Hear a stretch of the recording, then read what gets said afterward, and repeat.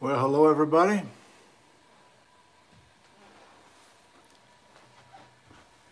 The lights are a little, the local time is 1:41 p.m. and we will begin our program on Siletzia at the top of the hour. That's 19 minutes from now, but I have a lot of thank yous. To march through here in the next 19 minutes. So if you're here only for geology content, please skip ahead 19 minutes, and that will be the beginning of our Siletzia program. But if you're watching live and you want to join in the little community here, there's some show and tell.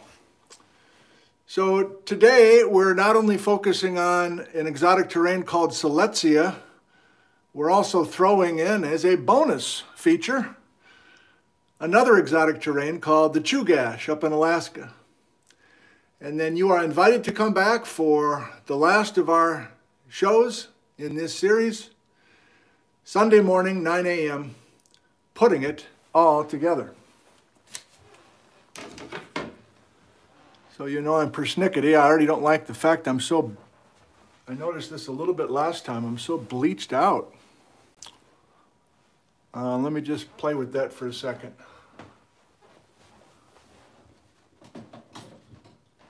I do have a couple of lights set up. I'll play with it. Thanks for joining us. Are we functional? Don is in Los Angeles, and David's in San Diego near the PRB. John and Kathy, Jim, geologically speaking. Hello, Todd. Dino's in Minnesota. Are we doing okay? Are we 5 by 5? Saber, thank you for that report. Bill's in Portland, and Michael says yes. That's good. Thank you, Michael. Bernadette, hello. Lori's in Southern Oregon. Lars is from Aloha, Oregon. San Diego, hello, Oscar. The lights are working great, although I don't get this.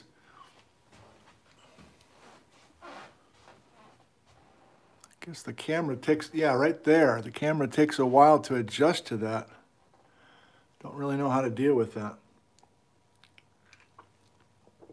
That's probably just me noticing something like that. Hello, Sharon.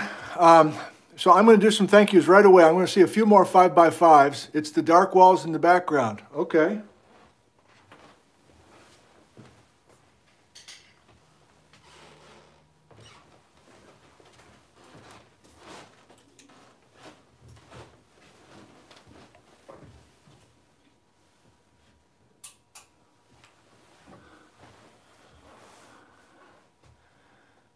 Yeah, I don't know. No more screwing around. We got to get rolling. Let me check my laptop, and then we'll get to some thank yous.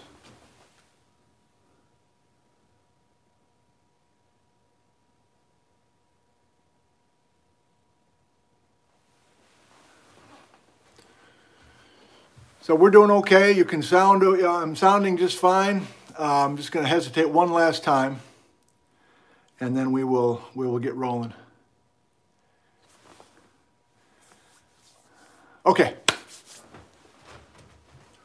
All the stuff's over here on the kitchen table. I got papers everywhere. I got no room. And Bijou's sleeping right here on the sofa, so I'm going to have to go back and forth a little bit.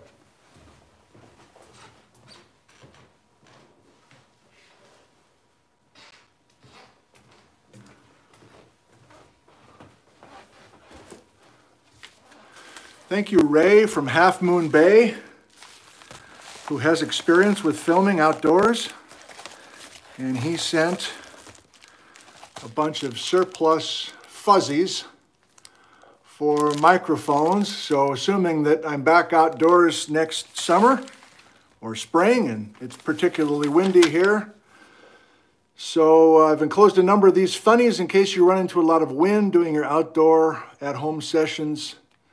I brought a lot of these to the Arctic last year, figuring it was going to be really cold and windy. Okay, so thank you very much. And a box from Elaine in New Mexico. Nice things. Please accept this gift, one for you and one for Liz, as a small token of my appreciation.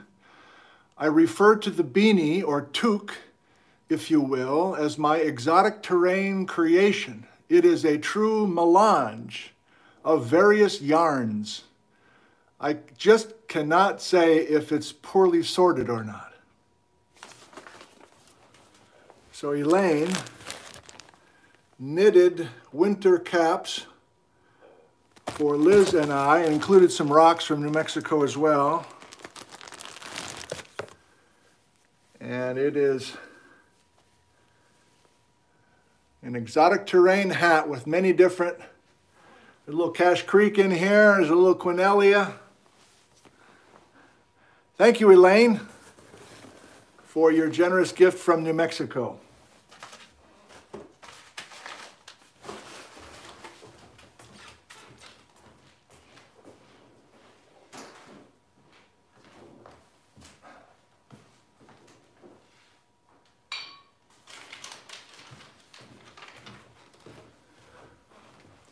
This was hand-delivered last week. I'm sorry I missed you, Sean.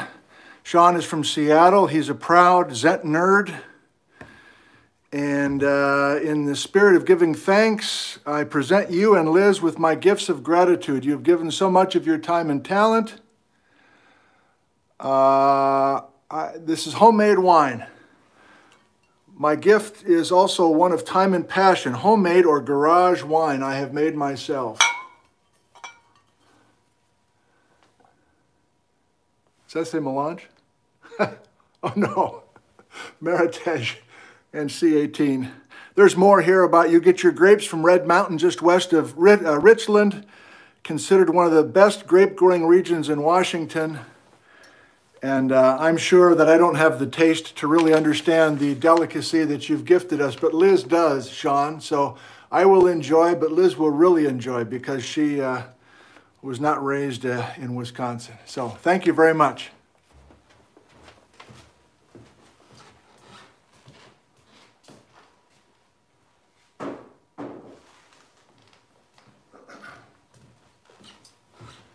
Terry and John from Carlisle, Pennsylvania, they saw the show last week.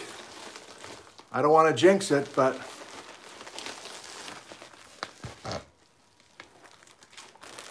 they said next time if you ever have another time where you have major buffering streaming problems, here's a his and her damn it doll. Let me demonstrate. Damn it! Damn it! Just woke Bijou up from his nap. I'm sorry. I'm sorry, Bijou. Damn it, I woke up the cat. Damn it. Thank you, Terry and John from Carlisle, Pennsylvania.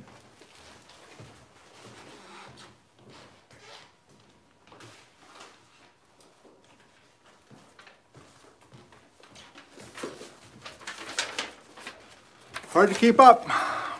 Embarrassing and touching at the same time. From Sandy in Seattle.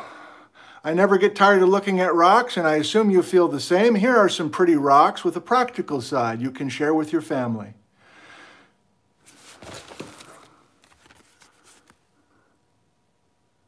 Soap rocks.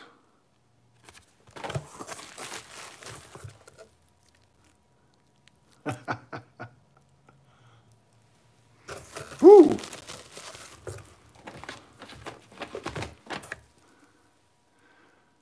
Soap rocks.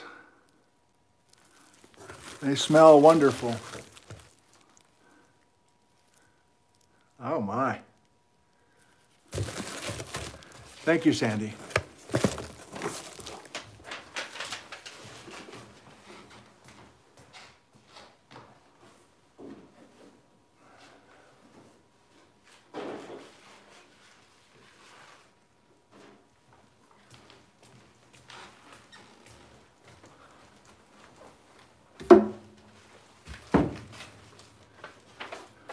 Eleanor in Texas noticed that I ate a part of the fruitcake, so of course I couldn't restore the fruitcake. I ate a part of it. Makes sense.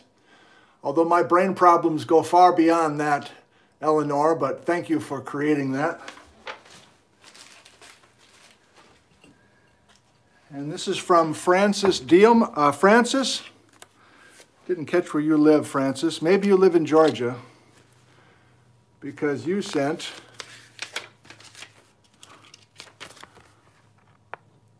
from the Georgia Fruitcake Company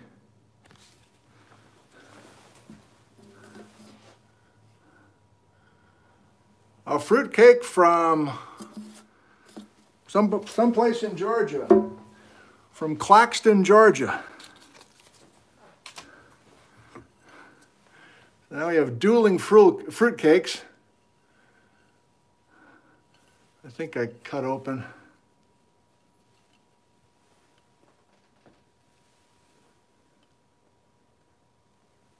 A fruitcake from Georgia. Thank you, Francis. The fruitcake is our analogy for all the exotic terranes out here in the West if you're new to us. But Francis knows the joke. Oh, I'm sorry I woke you up, Bijou.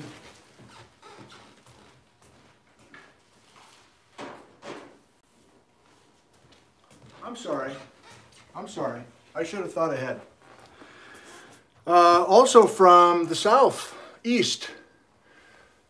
Just like my Grandma Helen used to send at Christmas time, a box of citrus from Florida. The gift is from Gwendolyn, and it also says, "Thank you so much for enriching our lives, Wendy and George from Florida." And this is a box from Hale Groves in Vero Beach, Florida.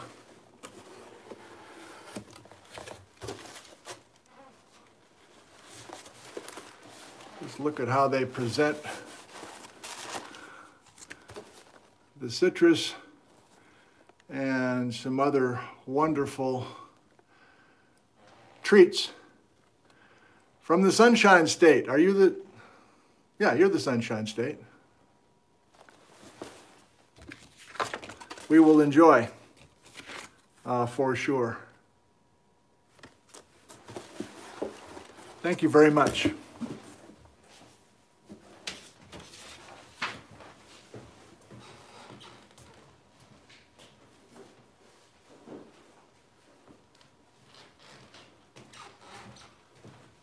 And one more. This was a heavy box.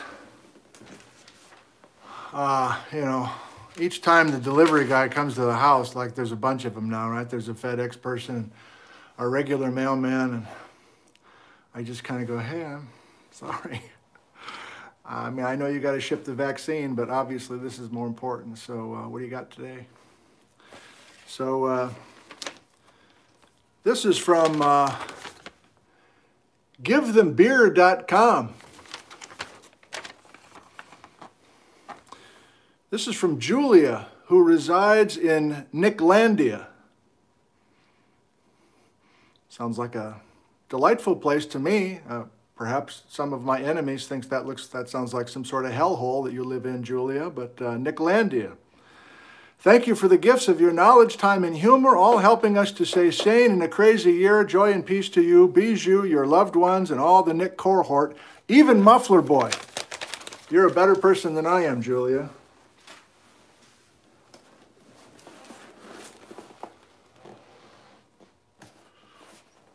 A beer advent calendar. And I think we'll have to break into the beer advent calendar at the end of today's show. I haven't even...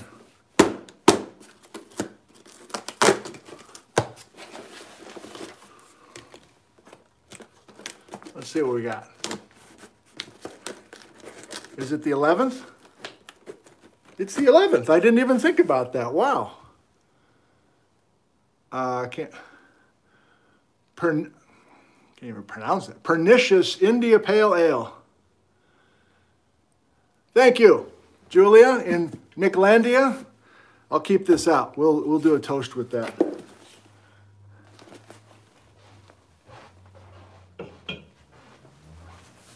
Hey.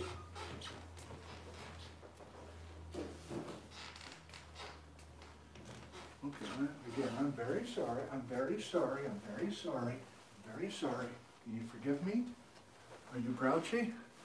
I think this is going to be your time today, and you need to say, I promise not to wrestle with your papers today. I promise not to get in the way. I promise. I promise to do all those things. Like, this is your nap time usually, but the damn it doll woke you up, and by the damn it doll I mean me. But I think you can hang out in here if you promise to just watch and learn and take notes. Do you have your notebook? Do you have your Mead Smiler notebook, like Rocky Crandall did? Oh boy. Well, this is kind of like looking at 19-year-olds in a full auditorium back in the day. This is about the look they had. Like, I'm on my phone. Why are you starting class?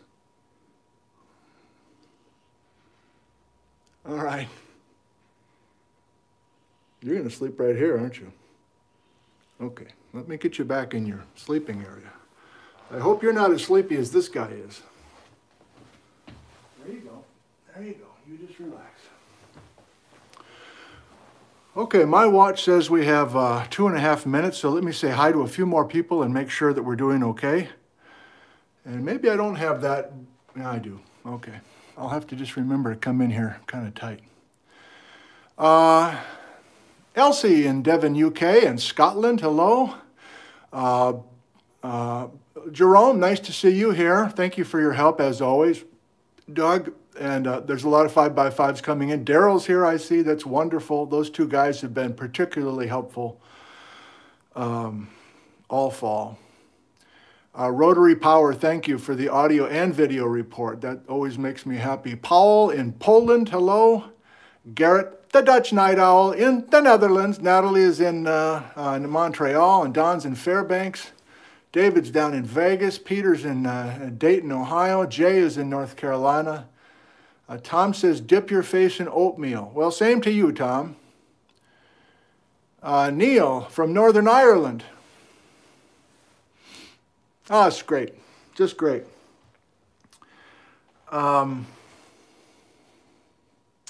Couple more hellos, and then I think I got to start thinking about what we're doing today.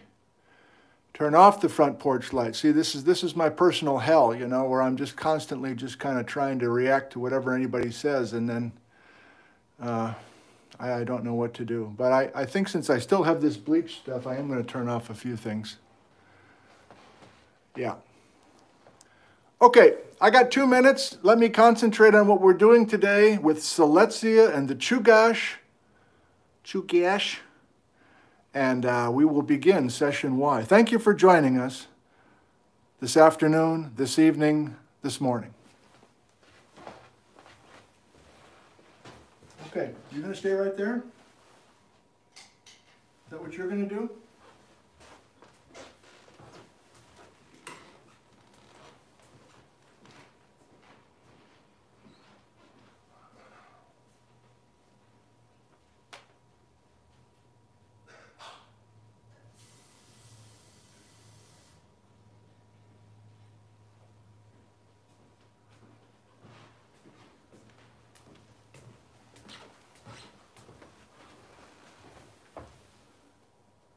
You're okay.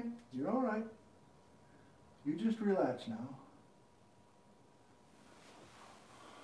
Hey, Wallace, you're on the Chugash terrain right now?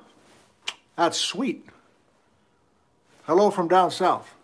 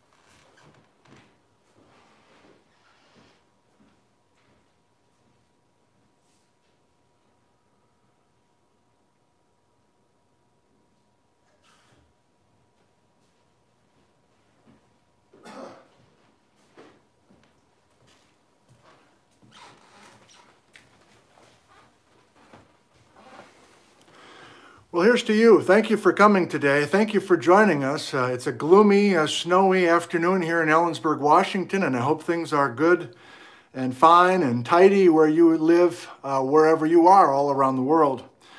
Today is a session called Siletzia, and we do have people from all over the world, and so we need to do some basic things. I think many geology fans here in Washington, at least, or Western Oregon, maybe Southern British Columbia, know about Siletzia, but there's plenty to talk about, and we're also going up to the Chugach today. You are welcome to come back if you like for the last of our sessions. This is Exotic Terranes A to Z, and we're to Z. On Sunday morning, 9 a.m., we're going to try to put it all together. And you're like, huh? What does that mean? It's like, I have no idea what that means. I got some time to figure out what I'm doing, but I don't really know how I'm going to do it. Jerome Lessman in Nanaimo, British Columbia, gave me the idea to do some kind of putting everything together. But once I'm done with you here this afternoon, I'll put some serious thought into that. And I'm hoping that there'll be a couple of new things, but mostly just a way to kind of figure out what we know and what we maybe still don't know. There's plenty we don't know about these exotic terranes. And so it'll be kind of framed in that manner. Today, I have some introductory comments. And the main message is I woke up this morning and I thought I had a plan for you with 3 acts as normal. And I just double-checked one email and one GSA talk that was sent to me. And as I was double-checking those things, I'm like, whoa, what, whoa, I can't, oh. So I made some connections this morning and fleshed out a few things. And so I'm particularly loose today. Not drinking-wise, but just I have no idea what Act 3 is going to look like. But I decided instead of just ignoring all this breaking stuff that was coming in by email, I wanted to use it, even though I'm still literally today trying to process what I think I know and what I think I don't know. I know, that's a stupid thing to say. So my point is, we'll start nice and tidy in a familiar way. We're going to go to Siletzia. We're going to go to Chugach right now. And then as this session moves along, it'll be more and more freelance, where I've got papers all over the couch here, kind of roughly grouped by theme. But it could work. It could be a disaster. Let's see. It's kind of fun to watch a guy have a total train wreck on a live stream. So let's go ahead.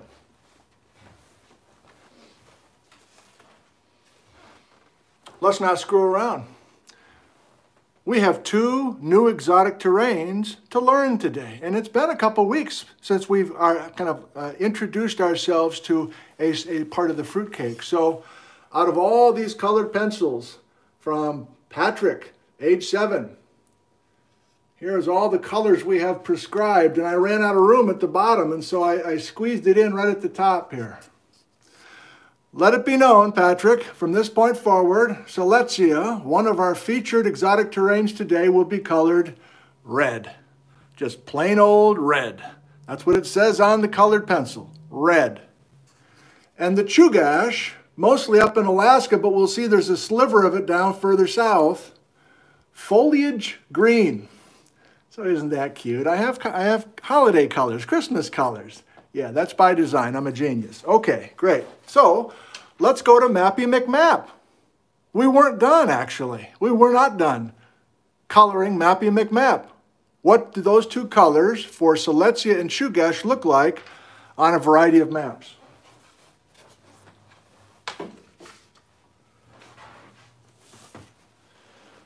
Well, first of all, on this very complicated map of the North Cascades, we do not have red and green. So we have left the North Cascades for good, although we will revisit the Straight Creek Fault just ever so briefly today. But we're not going to look here. We got to go to true Mappy McMap. And there's Mappy McMap. But I got a cute email that I want to share with you. And the email is from Michael in Trim. And Michael and his 3-year-old daughter, Nhi, it's a Vietnamese name, they have been making Mappy McMap of their very own in their home in Ireland. And it's been a project for them. And so Dad, Michael, gave me a more detailed look. He's a map maker, apparently a professional map maker. So Michael and Nhi, you guys have 2 more colors to put on that map, but it's nice to see you're playing along here and making your own version of Mappy McMap there in Trim, Ireland. So thank you. And thanks for the photos of the Giant's Causeway as well. He snuck a little thank you in there. Okay. So, are you veterans of the scene? Can you find our new terrains today? Well, of course. Look at that. Red is Siletzia. So veterans of the series have been like, what about Siletzia? Did you forget about Siletzia? What's up? Why haven't you talked about Siletzia? You haven't talked about the Yellowstone hotspot. Why not? That's the only exotic terrain I know. Well, we saved it till the end.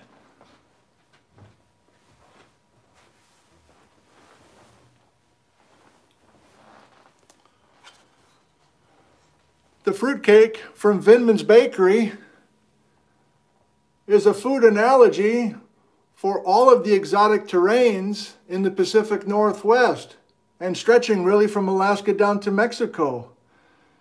Siletzia is the last piece of the fruitcake, the last one to arrive.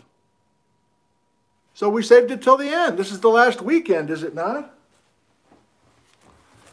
So it's a big chunk of real estate, and on this map it looks a little bigger than it really is on the surface, and I'll explain in a second. But there's our red Siletzia. And then it's kind of complicated in here. You're like, well, there's some red. Is that it? No, that was the Nanaimo, if you remember. That was rose or something. Come on, that's red and that's rose. Can't you tell the difference? I can't. Orange was Rangelia, if you recall. Oh boy, what's this? A huge strike slip fault, mostly out in the water, called the Queen Charlotte Fault. Okay, that's going to play a part today, because up here in Alaska, there's more red.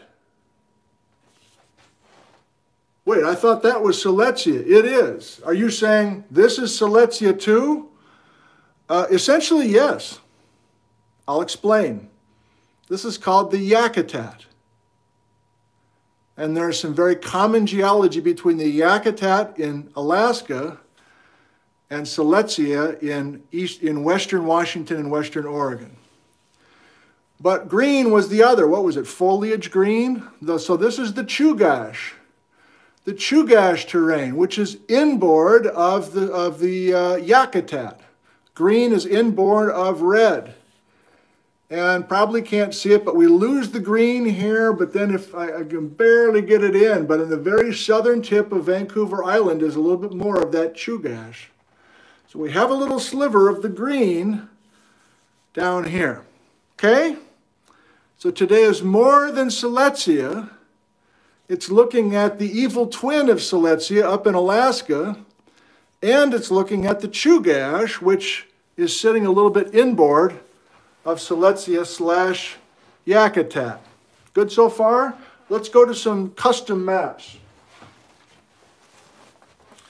Before we do that, I forgot to do my intro folder. Does it really matter? Oh, maybe it doesn't. Hang on. Nah.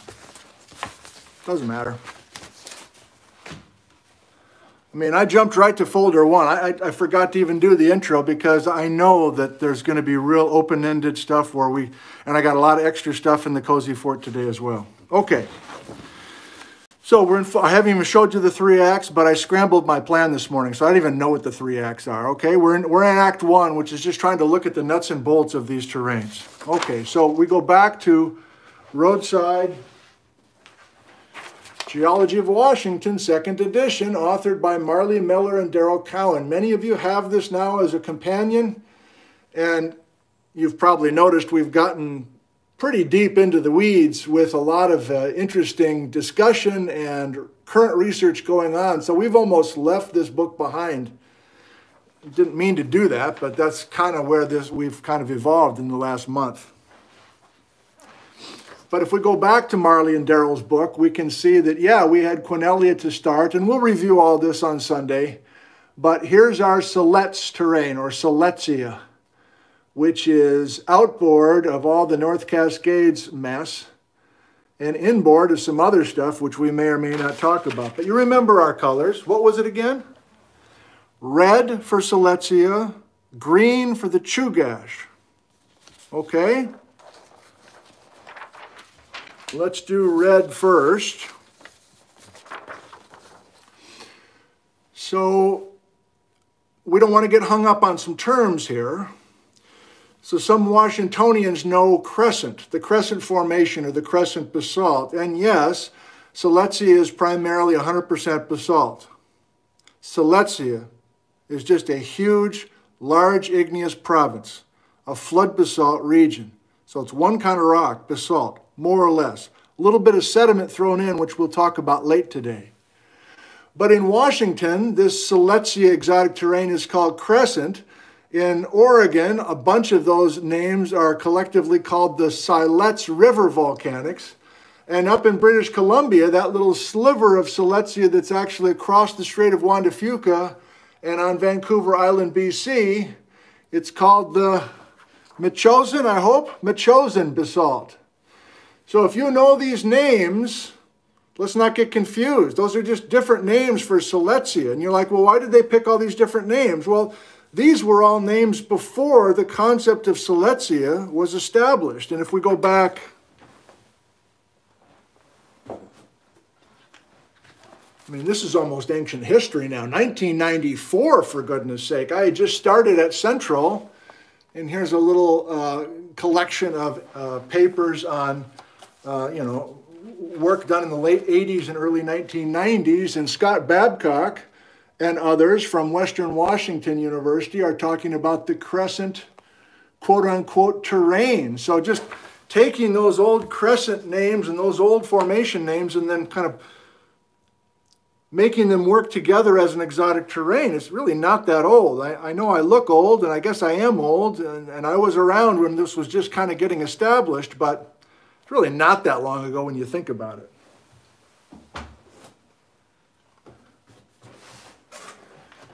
We're going to have a video field report from Ralph and Winnie in Paulsbo, Washington, but in addition to their video field report, Ralph mailed in a few pieces of Siletzia, but I think most of us know what basalt looked like, and this is part of Siletzia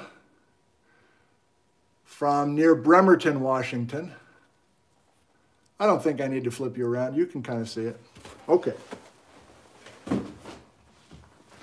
So we're still just, the rocks don't change, right? The rocks don't change. The ideas change, as we'll see, but the rocks don't change. So we're just trying to kind of figuring out where is Siletzia, what kind of rock, get some ages, etc. So I've mentioned it's basalt.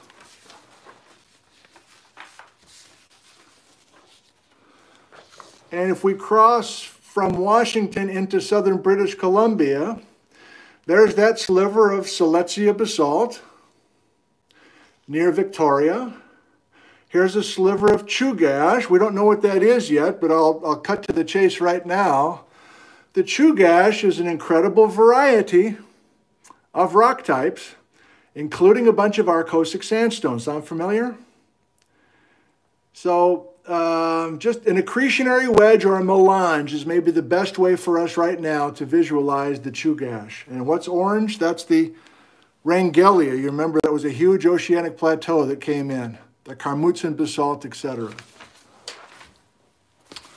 Now, if I mention basalt, let's not get confused, Washington people, Oregon people. The basalt we're talking about today, Siletzia, is between these two ages. The Siletzia flood basalt started 56 million years ago and ended 48 million years ago.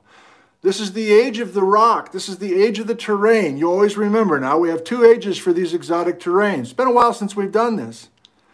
What's the age of the rock? And then what's the age of accretion? That's a different age. I'm not talking about accretion now. I'm just talking about the age of building this incredible pile of flood basalt. And was it built here? No. It was built out in the water. So this is truly an exotic terrain. But I'm including on this map a flood basalt map I've used for years. This is the German chocolate cake. This is like the part of the fruit cake with the German chocolate cake sitting on top. I'm getting hungry now. These are not exotic basalts. These are, look at the age, very young compared to the age of the Siletzia. And in fact, they overlap and flow over parts of what is considered Siletzia. So we have a lot of flood basalt in the Pacific Northwest. There are two main stories, not one. We don't want to combine those stories. So if you're driving down the Yakima River Canyon Road tomorrow and all the fog and the ice and everything and the hoarfrost, and you see a bunch of basalt, I don't want you to be thinking Siletzia. Siletzia is confined to essentially west of the Cascades. West of the Cascades. But it's not just west of the Cascades. If we then go up to Alaska,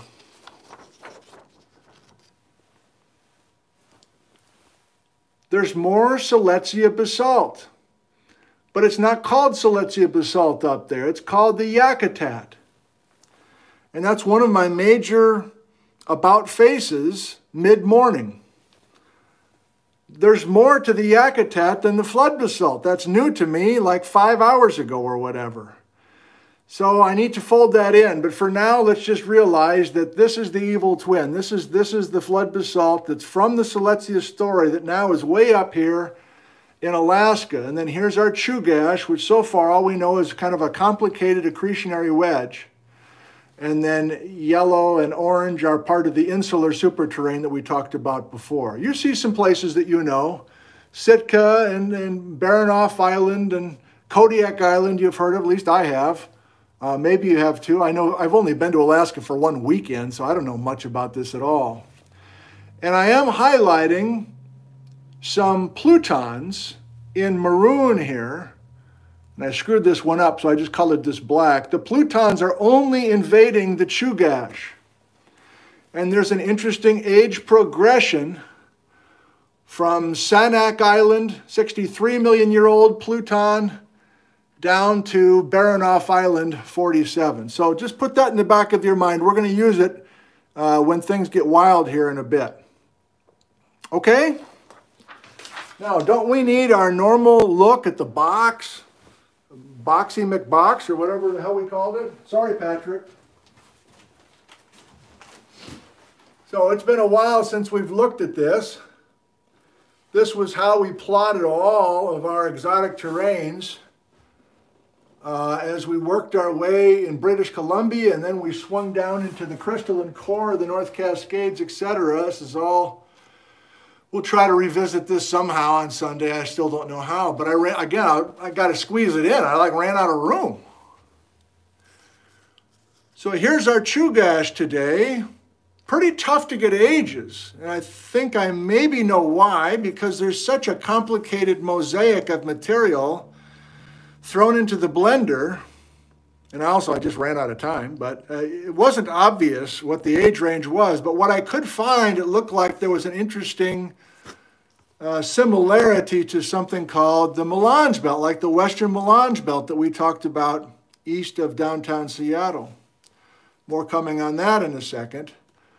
There's the Nanaimo, which was just there before, innocently just minding its own business, and then I just tossed in Siletzia, which can also be considered Yakutat. But now remember, I got breaking news. I can't just do this for Yakutat, which I didn't realize when I made this thing last night. So let me give you a little bit more data, easy to read. Believe it or not, we're in the well-behaved part. I'm starting to sweat already. I can tell it's going to get wild here. So I took those two boxes that I just gave you, and I don't know if this is much different, but I've just kind of Siletzia's outboard of the Chugach. And again, this is my best attempt. I may be off here, but this is my best attempt to give an age range for the material that's within the Chugach. It's one of those melanges, man. Especially lower in the section, it's a bunch of melange. There's a bunch of blue schist within it. Before I forget, there's the Baranov schist. Oh boy. And the Leech River schist. That will play a part. Darrell Cowan did a famous paper on that back in 2003. And then as we get younger in the Chugach, things get a little bit different and a little bit more well-behaved. And there's a lot of arcosic sandstone layers with some shale layers. There's talk of fleisch. There's turbidity currents and some deep water. But it's a collection of sedimentary rocks for the most part. That's not quite as complicated as far as a melange story in the upper or youngest part of the Chugach than it is down below. I'm setting you up for our big discussion. And then you can see the Siletzia story is rather precise. We begin that flood basalt creation 56 million years ago, and we stop at 48 million years ago. And I tossed in sediments because in the Cozy Fort we'll visit with some young geologists who are working with some sediments on top of Siletzia. Now, I am sweating. Why am I sweating? Bijou, why am I sweating?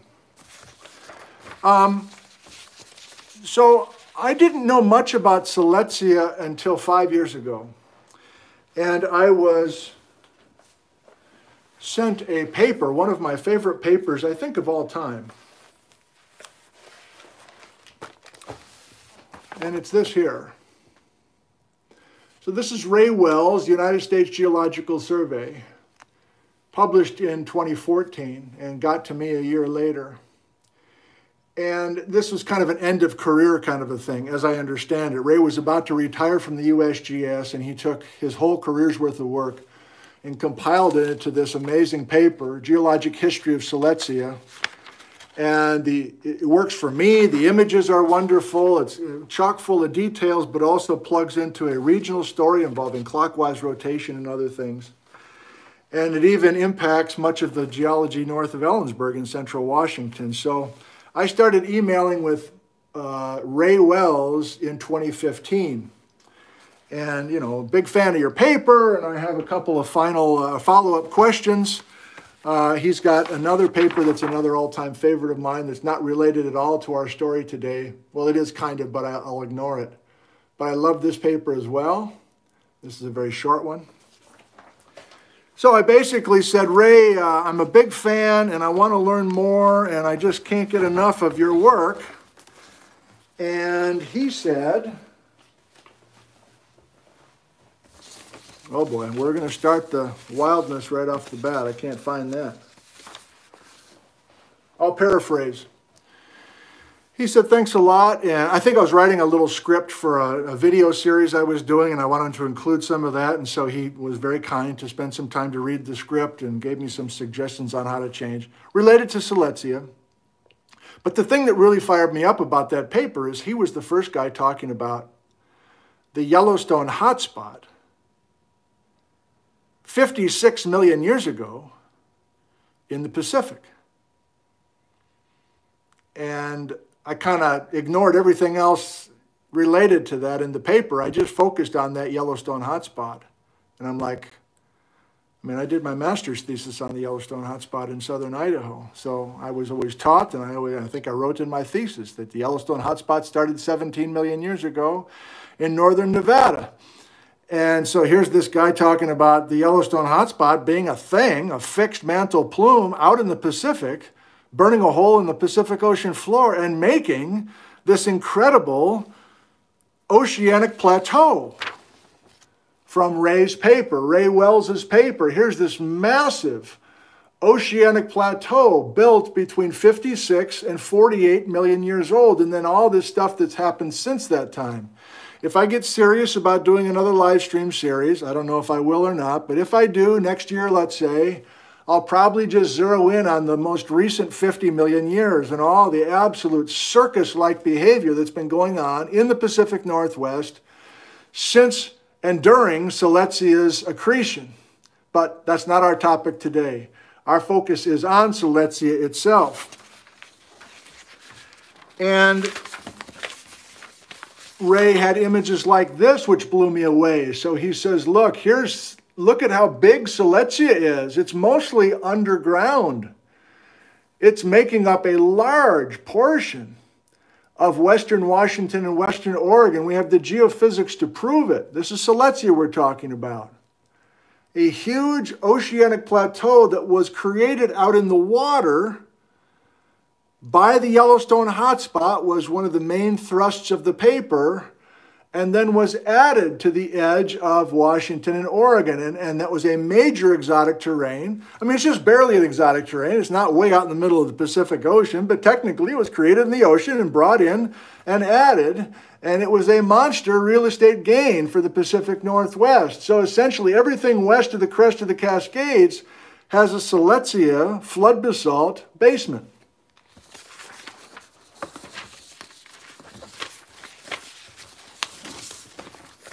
You're going to have to be patient with me today. This does kind of a nice job of showing areas where Siletzia is at the surface, but then how big Siletzia is in the subsurface. Today, I'm not talking about out in the water now. This is just like how much. These are the places you can go visit Siletzia. We got 2 field reports today with a couple of couples going directly to Siletzia exposure.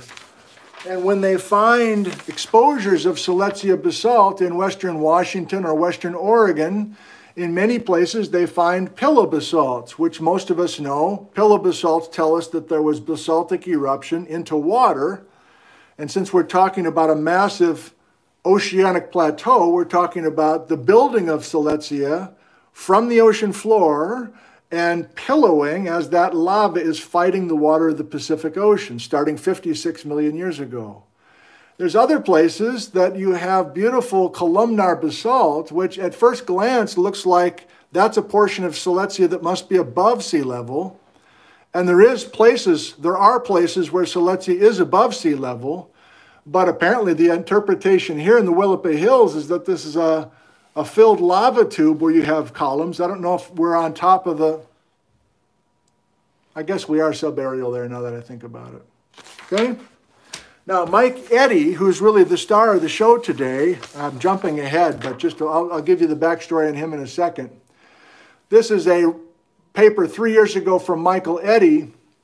He's also showing the size of Siletzia in western Washington. He's showing us that it's not all of western Washington. There's yellow here. Did you notice that on Mappy McMap? This is still white. And that's because Siletzia has been folded on its head, and behind it is younger sediment that's been brought in and is not technically an exotic terrain. It's just a bunch of subduction complex stuff that's come in. So that doesn't have a technical exotic terrain name. But the main thing I wanted to show you from Mike Eddy, I think this is 2017. I'll show you all the papers in just a second. That when you find this Siletzia basalt, locally called the crescent basalt, he's got, what's his key here? Right. His pink is the submarine or pillowed Siletzia basalt. But then this color is a part of Siletzia that's above water. So Siletzia did build big enough off of the ocean floor, starting 56 million years ago, off the coast of the Pacific Northwest, to eventually get big enough to break the waves, and got its chin up above sea level. And it was an island that you could have lived on, off the coast of Oregon, let's say, 52 million years ago. Okay, so, and even across the water into southern BC, we've got that same story. Now, if we jump up to Alaska just briefly, this is the same flood basalt material called the Yakutat, which most everybody agrees was created at the same place and the same time as Siletzia down south.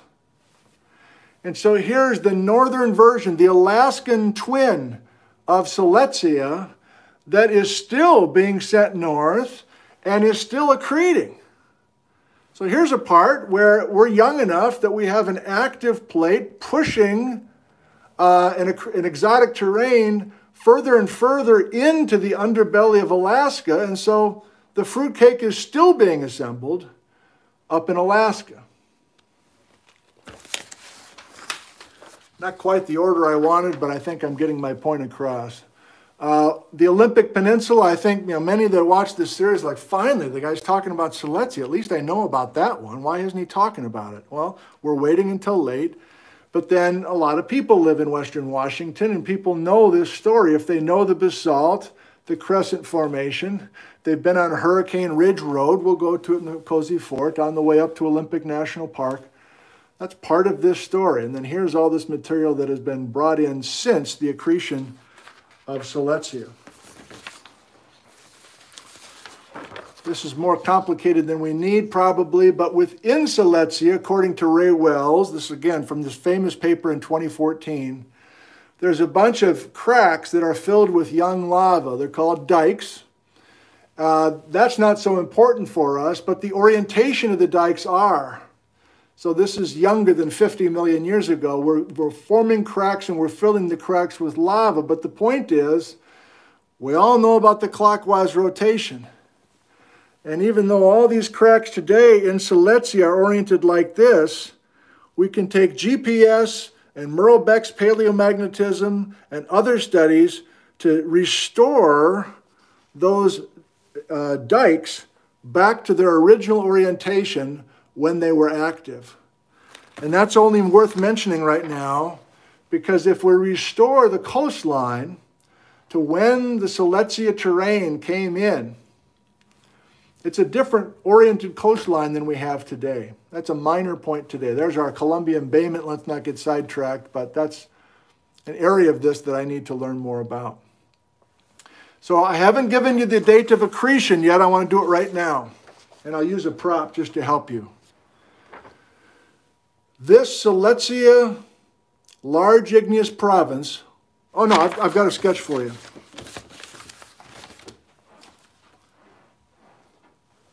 Dry mouth.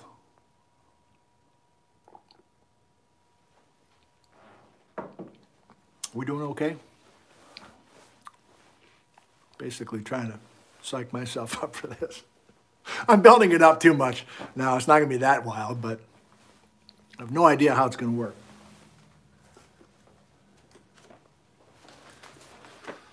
I'll save showing you these papers. If you want to call this Act 2, it'll be very brief, but let's do it.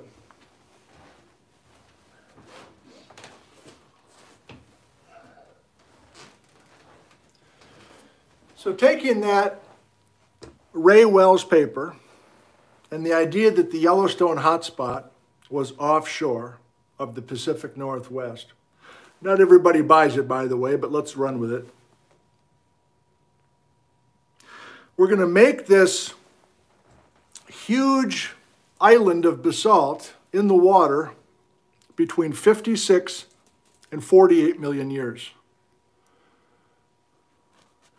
And here's a rustic sourdough loaf that I picked up at Vindman's Bakery in downtown Ellensburg. This episode of Nick from Home brought to you by Vindman's Bakery. You gotta love it. And this is gonna be our Siletzia, okay? When did this flood basalt begin? 56. When did it stop erupting? 48. No older than 56, no younger than 48. Okay? You've seen this a number of times. Can I do it without a big glare? He asks himself. Kinda. So this, of course, is a diagram showing clockwise rotation of the Pacific Northwest crust. But before we start doing all the clockwise rotation, let's have the Yellowstone hotspot off the coast of Northern California. You're looking down on the rustic sourdough loaf, which is our Siletzia. And as this thing is still being built and still erupting, it's being sent to the northeast and it accretes starting 51 million years ago. Start to build the loaf 56. Possibly it becomes above sea level, roughly 51-ish, about the time that we are accreting Siletzia to Washington and Oregon. So it's not a direct eastward movement. It's an oblique subduction of the ocean plate, bringing Siletzia in, and it's not going to kiss the shore. It's going to absolutely deform. We're going to have an oroclinal bend. We're going to take that former coastline and we're going to bend it. It's like a fender bender. Up to 20 degrees away from its original alignment, we're going to have this accretion of Siletzia and add all that real estate. That's going to create a bunch of trauma as far inland as Ellensburg, Washington. So that brings up Mike Eddy.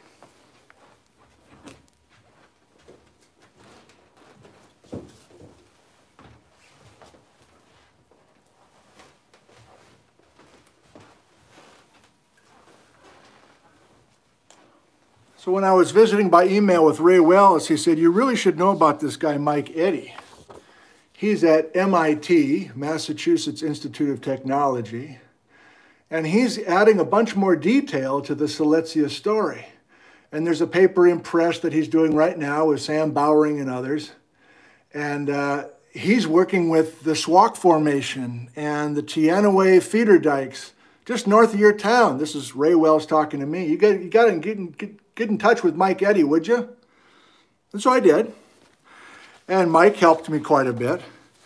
But he put together some really interesting, fine-tuned details on the accretion of Siletzia. Hang on, Patrick.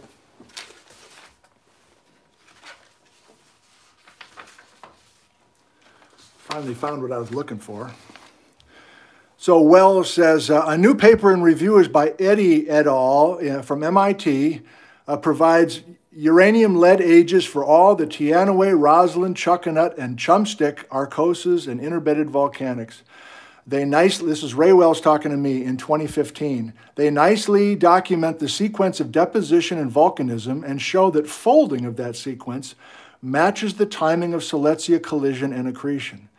It is an important paper. It's like, whoa, this guy's about ready to retire, and here's this young guy who's like still in his 20s, Michael Eddy, and this old guy's like, this is an important paper. I'm like, whoa, really? So I really was fine-tuned and ready to read as much as I could. And Mike sent me a preprint, and we went back and forth a little bit. So back in the day, a few years ago, I had a sketch going like this, where I'm like, okay, and these dates are a little different now, it's 48 now, but okay, we got Siletzia, and I was originally visualizing Siletzia out here off the coast of Washington and Oregon. I now realize it was down off the coast of California. There's 14 times the volume of basalt in Siletzia than there is all of the German chocolate cake. And I'm going quickly now because I've already given a lecture on this, a couple of lectures, a couple of live streams on this. This is old hat to me now. So as soon as I got this data from these guys, I ran with it. There's one called Liberty Gold and the Yellowstone Hotspot, and I was just basically taking Mike Eddy and Ray Wells's work and spinning it for a general audience. And I did make some cartoons just to do this very quickly, and then we're on to the brand new stuff from the mental shuffling a few hours ago. This is essentially what I did in this Yellowstone Liberty Gold lecture. You can find it on YouTube. It went okay. So the Yellowstone hotspot, according to Wells and others, and I think Mike Eddy is now mostly on board with that, the Yellowstone hotspot has built this Siletzia very quickly, 56 million years ago, and we're going to send it towards the Pacific Northwest. I just told you verbally, but now I'll show you between 51 and 49 as our major dates of accretion, and Mike Eddy is the guy taking all sorts of trauma further inland and seeing folding and faulting and fissures being opened up orthogonal to this compression direction, actually parallel to this compression direction to show that story. But notice the Yellowstone hotspot isn't just going to shut off. It did its work out in the water, and now this is Paul Hammond and others from Portland State saying, how about if we just keep that Yellowstone hotspot going as a big old blowtorch? Now remember now, the mantle plumes are fixed as we understand them. And so what's really changing is the Pacific Northwest is dragging to the southwest over that stationary plume. Did you see what I did there? I did these a half an hour ago quickly in the basement, but I think they're mostly what I want to do.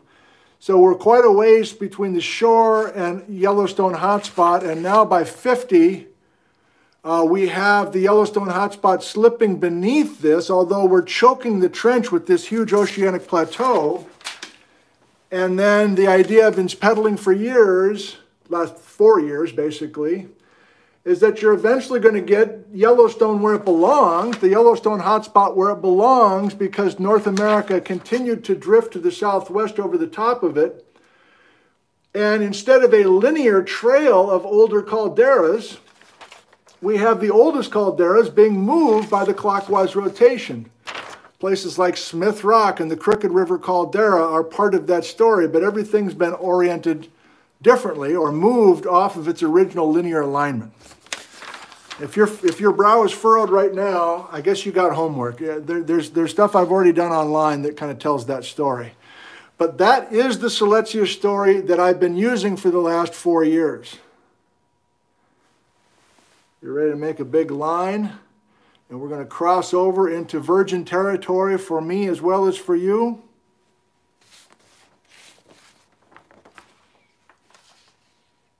Oh, one final thing. Just a nice little personal touch. I posted that lecture on Yellowstone hotspot and the clockwise rotation and all that. And I got an email in December of 2016. Professor Zentner, my son, Michael Eddy, sent me a note regarding you mentioning him in your Yellowstone lecture earlier this year. Being a typical parent, I had to see it on YouTube. Nice things, nice things. Keep up the great work. Teachers make a huge difference in this world. Ralph R. Eddy Jr. So I'm like, I like this family. I like this guy, Mike Eddy. His dad's watching stuff and sending me a nice little note. Okay. So before I get into the gory details here,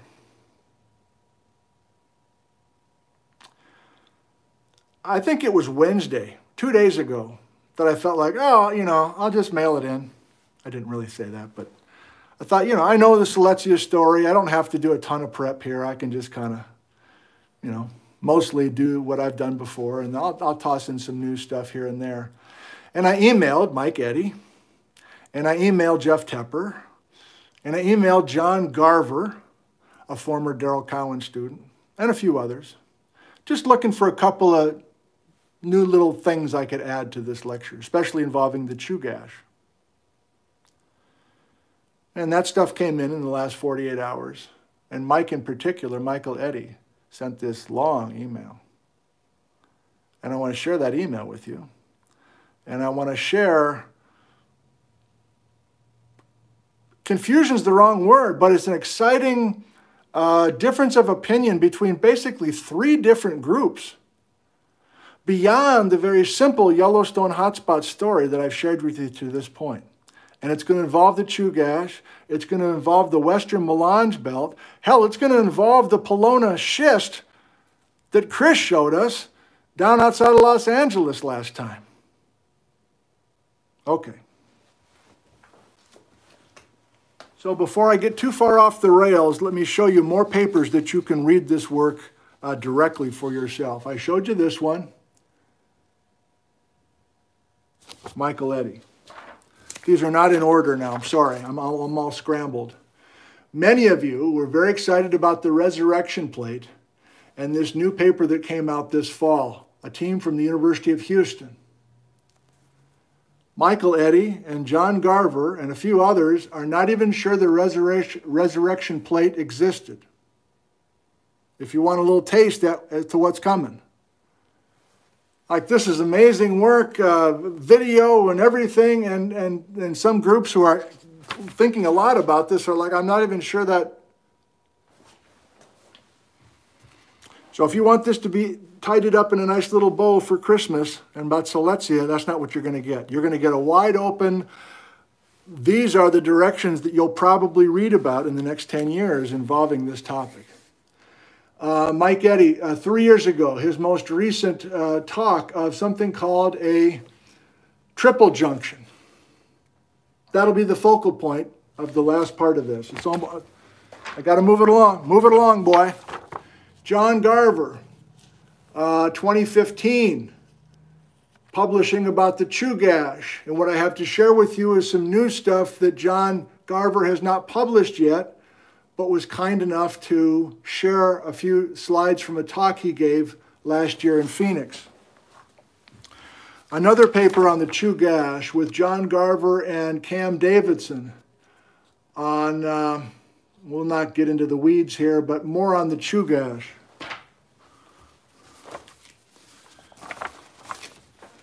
I feel like I just need to do a couple more of these. So there's more from Michael Eddy on Siletzia and the timing of accretion.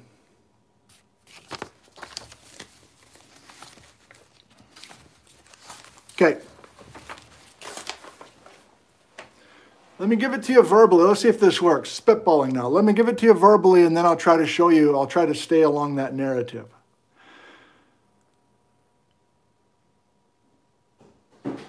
The next 15 minutes will be like this. It's more than a Yellowstone hotspot story. There was a spreading ridge out in the Pacific at that time. And most everybody agrees that that spreading ridge was subducting beneath North America.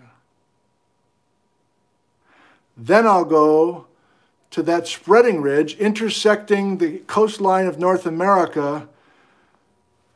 How has that spreading ridge been migrating as it subducts beneath North America? One group thinks that that spreading ridge between the Kula and the Farallon Plate, long ago, that spreading ridge was once upon a time subducting down as far south as Mexico or Southern California. And then that spreading ridge was migrating northward between 80 and 40 million years ago. Sound familiar? That was our last session, essentially, Baja, BC. There's another group, or it might just be one person, Michael Eddy, who says, I don't see it moving northward. I see that triple junction. I see that spreading ridge drifting south. And I'm emailing back and forth like, what? What is this guy talking about? Like, everybody really respects Michael Eddy, but why is he talking about a spreading ridge migrating south during this time? Everybody else says it's moving north. And both of those groups don't believe that the resurrection plate was ever a thing. And this new discovery of finding a piece of the resurrection plate in the subsurface was not the resurrection plate, it's something else. I don't know what to do with that. But if you're pumped to learn about the resurrection plate, it's not coming. That's a big question mark. But there's question marks even between these two groups. That was my attempt to do it verbally. Let me try to do it graphically with the rustic sourdough.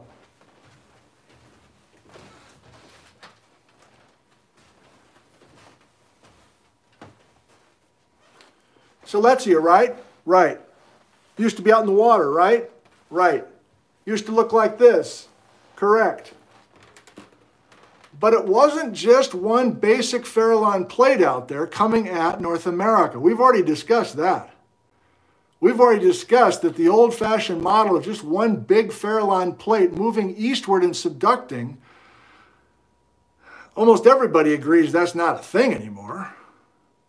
You tweak it here and there, but just to have this massive Farallon plate moving straight east and subducting, nobody's into that anymore for a bunch of new geologic evidence, geologic reasons. But the question is, was our Siletzia created by the Yellowstone hotspot, and was the Yellowstone hotspot right on this spreading ridge between the Kula and the Farallon Plate? And you're like, well, how would you not know that? You know everything you need to know about the Siletzia story, right? Right. Well, this has all been destroyed. This spreading ridge has been subducted. The Kula plate is totally gone. There's just a little bit of the Farallon plate. That's called the Juan de Fuca plate. But if you go back dozens of millions of years ago, it's very difficult to reconstruct this. And this is the essential disagreement. This is called a triple junction. Well, this is a triple junction. We have three ocean plates touching each other. That's what a triple junction means. Triple junction, three plates touching each other with one finger point. But this is not the triple junction that's the debatable topic right now. The triple junction that we're discussing now is North America touching the Kula and the Farallon, which I'll do in just a second. But are you with me? Can we take, it's not like the Yellowstone hotspot story is wrong. It's not that the Yellowstone hotspot story timing is wrong. It's just that I conveniently, this is me, conveniently 4 years ago just ignored this spreading ridge. I just focused on the big loaf of bread out in the water coming in.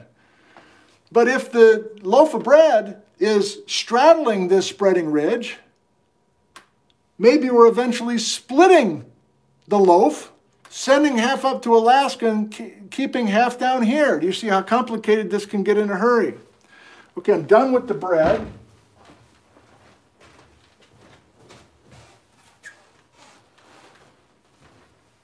Before this morning, here's what I was sure I was going to do with you.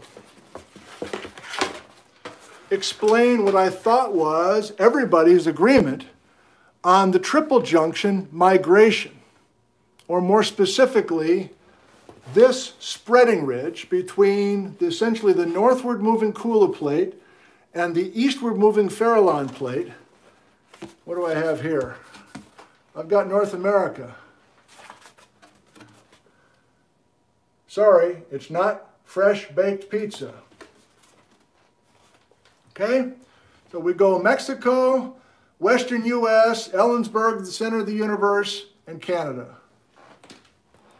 Here is our three spreading ridges, three ocean plates offshore of Western North America.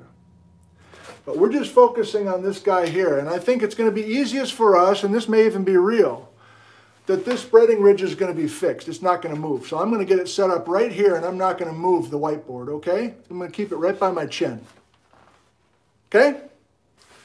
Spreading Kula plate, spreading Farallon plate. And if you take these vectors together, it's essentially Farallon's coming right at North America, and Kula's going north. So this is a big comment, a big point that Mike Eddy's email I'm about to read to you that was written yesterday. He keeps saying if you're a portion of Washington or Oregon that's in direct contact with the Farallon, you have mostly subduction coming at you. But if at a different time and you are part of Washington or Oregon that's north of this spreading center and you have the Kula right offshore, then you've got major northward movement. Baja, BC. Okay? So the concept from John Garver, Darrell Cowan, and other translation type folks, maximum translation folks, like 3,000 kilometers or more. If you've got stuff that you think was originally in Southern California and it's now in frickin' Alaska, that's almost 4,000 kilometers of translation. You better have the Kula connected to you for a hell of a long time. Sorry, Patrick. So as I understood it, I thought, until this morning, there's going to be a northward drift of this spreading ridge. 80 million years ago, it's going to be down by Mexico. And I'm going to keep the whiteboard fixed, but I'm going to bring in North America towards the southwest. And if all I'm doing is drifting the cardboard southwest, that spreading ridge is going to migrate northward. Do you see what I'm doing? I'm going to do it again. But we're looking at the position of the west coast and where it intersects this frickin' oceanic highway that I've drawn with the dotted line down the middle, okay? And I'll narrate with ages now. I assume you can hear me when my mouth is behind the cardboard. 80 million years ago, look at how much of Kula is in direct contact with Western North America. 80 million years ago, 70 million years ago. That's where Will Matthews had the Mojave Breach, by the way, last time. 60 million years ago. About 55 million years ago, this spreading ridge is trending northeast, and it's subducting beneath the... Oh, I forgot to do the drift, sorry. 80, 70, 60, 50, 40, it's subducting beneath Canada. And again, the main point is, notice if you're on the edge of the cardboard and you are no longer in direct contact with the Kula, but suddenly you're in direct contact with the Farallon, that's going to have a major impact on what's happening on your coastline. One more time, if you're touching the Kula is moving north, and so there's going to be portions of the western edge of North America sheared off and sent towards Alaska. But if you're a portion of the edge of the cardboard that happens to be now south of this spreading ridge, you're going to have subduction more or less. And the Farallon is going to be coming at you west to east. 80, 70, 60, 50, 40. A northward migration of the spreading ridge subducting beneath the west coast of North America. I'm moving on.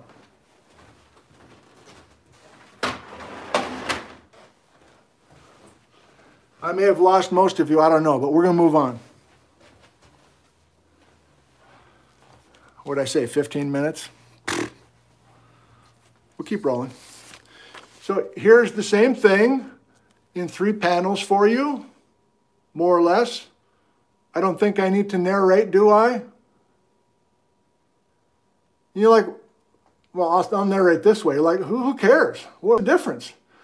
Well, new work that's happening right now may bolster the case for Baja, BC, or put the brakes on some of it.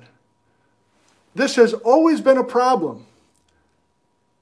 You know, and as I was putting lectures together over the last 2 years, I Googled Kula Plate, and I'd see like 72 different maps. Sometimes from the same, you know, this is what the Kula Plate looked like 40 million years ago. And there's like 42 different versions. Like, it's hard to reconstruct this exactly. But this is showing a northward drift of this line up the west coast of North America. Remember what Michael Eddy is saying. He said, I'm not sure it moved north. I think it moved south.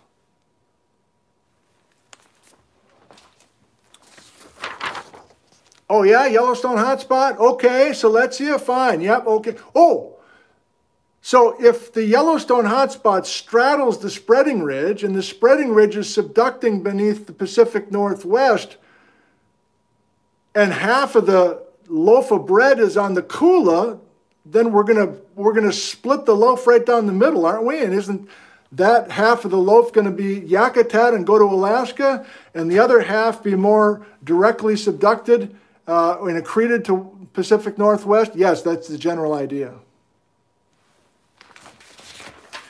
Back to Ray Wells, he wasn't sure. He had different scenarios.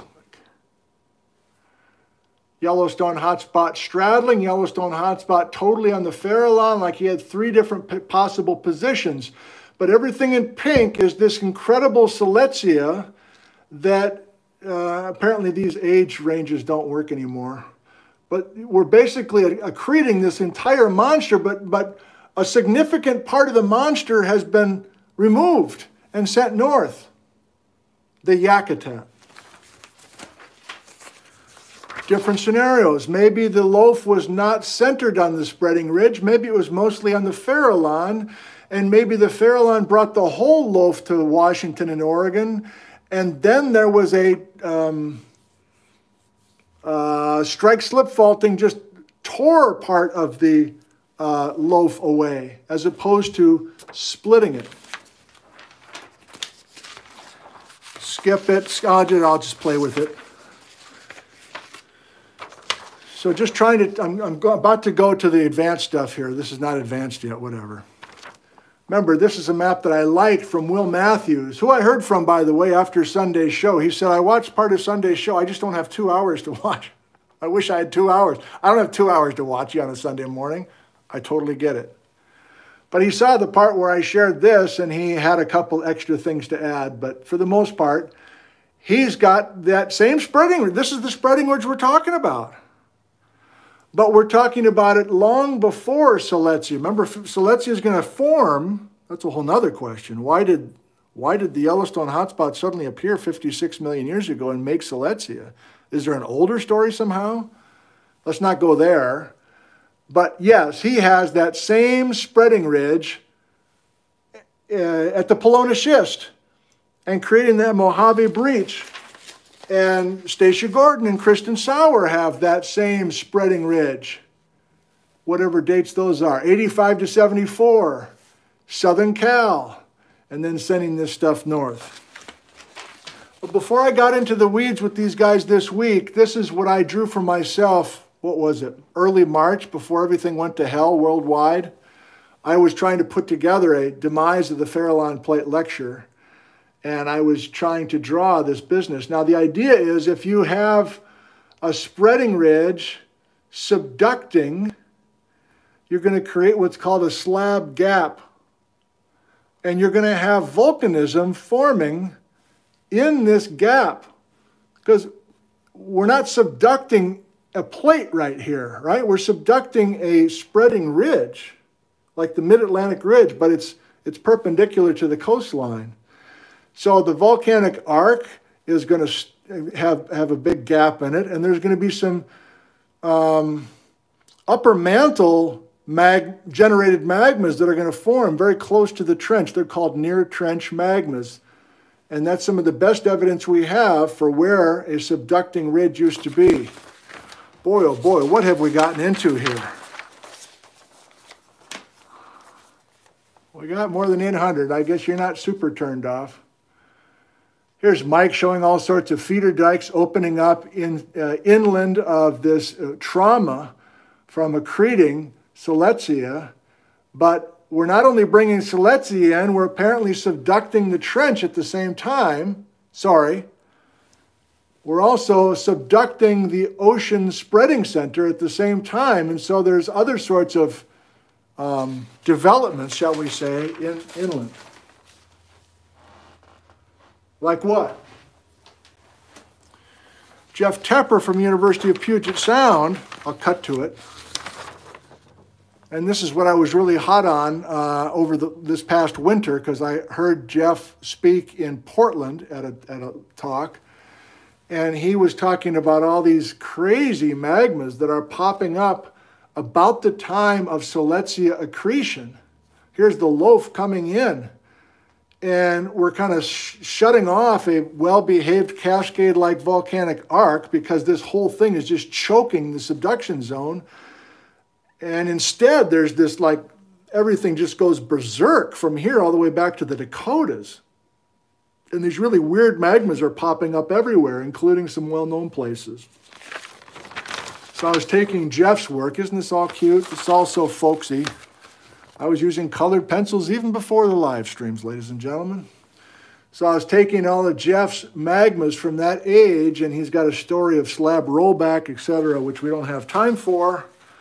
But he and Ken Clark and Mike Eddy are trying to reconstruct the details of what it looked like. This is Jeff Tepper primarily. 52 million years ago, the Siletzia is coming in.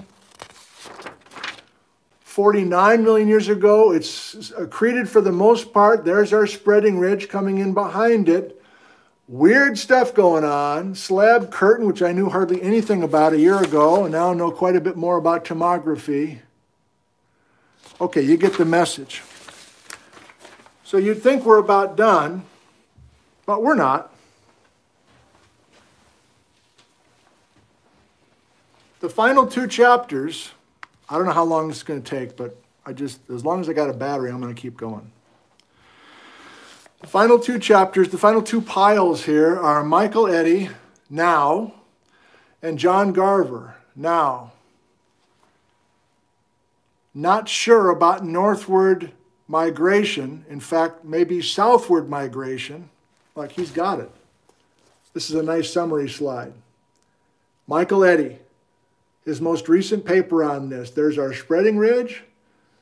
There's Siletzia.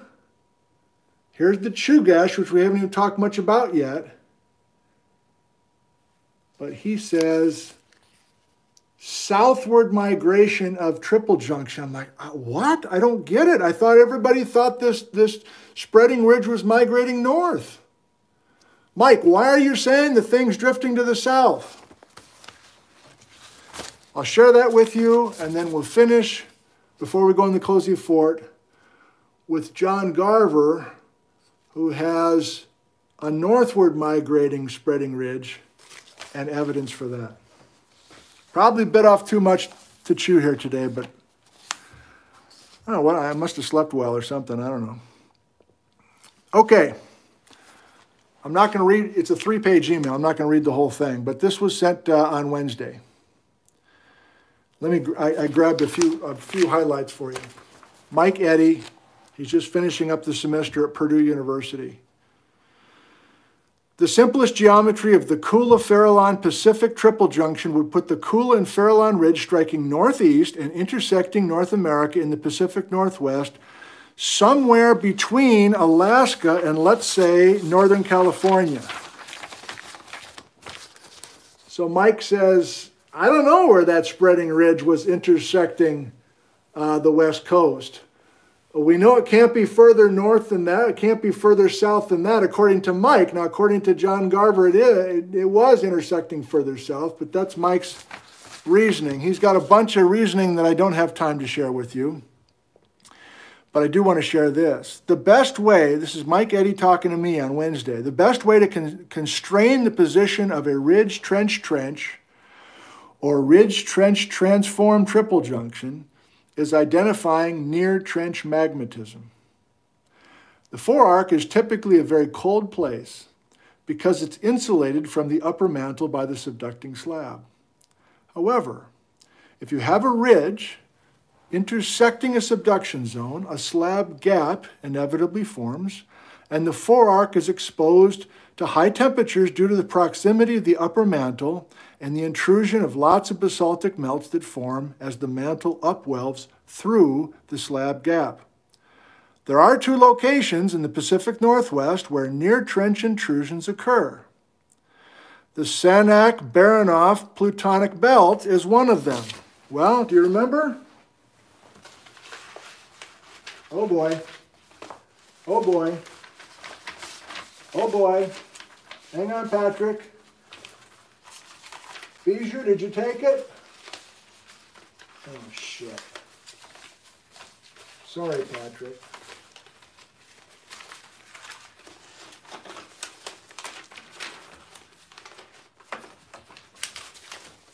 Got it. It was worth the wait. So I included these near-trench plutons, very carefully studied by John Garver, and also incorporated in a very exciting 2003 paper by your own Darrell Cowan.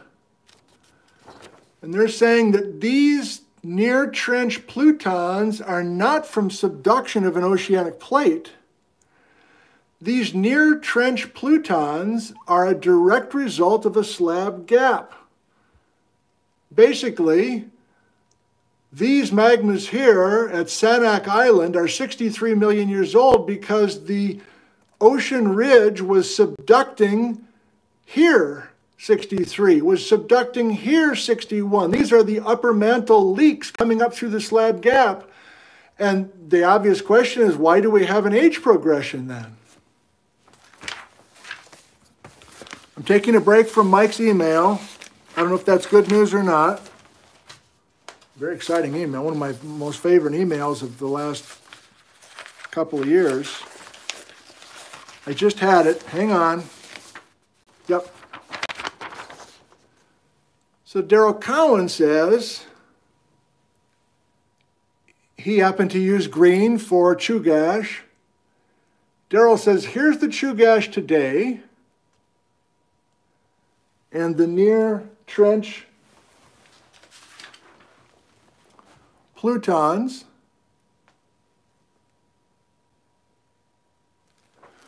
But Darrell says, how about if we unkink this thing and send it a little bit further south?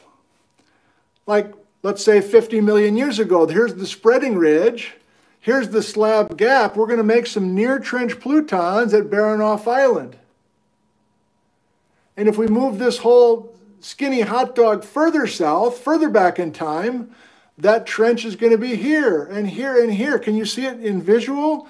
If we take this green hot dog, I don't want to say green bean, that's too confusing. If we take this green hot dog, what? If I take this green hot dog and move it north, this age progression of these near trench magmas can confirm that there was a major amount of northward translation of the Chugach terrain. Hang in there, I hope you're still with me. Back to Mike's email. There are two locations of these near trench intrusions. The 60 to 50 million year old Sanak-Baranof plutonic belt, which intrudes the Chugach terrain in southern Alaska, and 52 to 49 million year old intrusions and volcanics on Vancouver Island in northwest Washington. Both belts of near trench intrusions show time transgressive relationships. If you unbend the Alaska oroclon and permit the Chugach terrain to slide along the continental margin from an originally more southern location, then both belts of near trench intrusions could record north to south age progression. So far so good. He's agreeing with Darrell and John Garver. But here's why Mike Eddy, and I'll leave it alone after this, here's why Mike Eddy likes the ridge drifting south as opposed to north, at least younger than 50.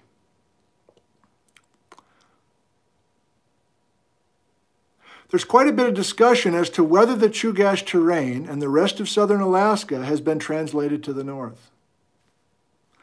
If it has been moved by a few thousand kilometers, then you can link the two belts of near-trench magmatism pretty nicely. And the gap in the Paleocene-Eocene near-trench magmatism in British Columbia simply represents the area where the Chugach terrain once lay. That's Darrell.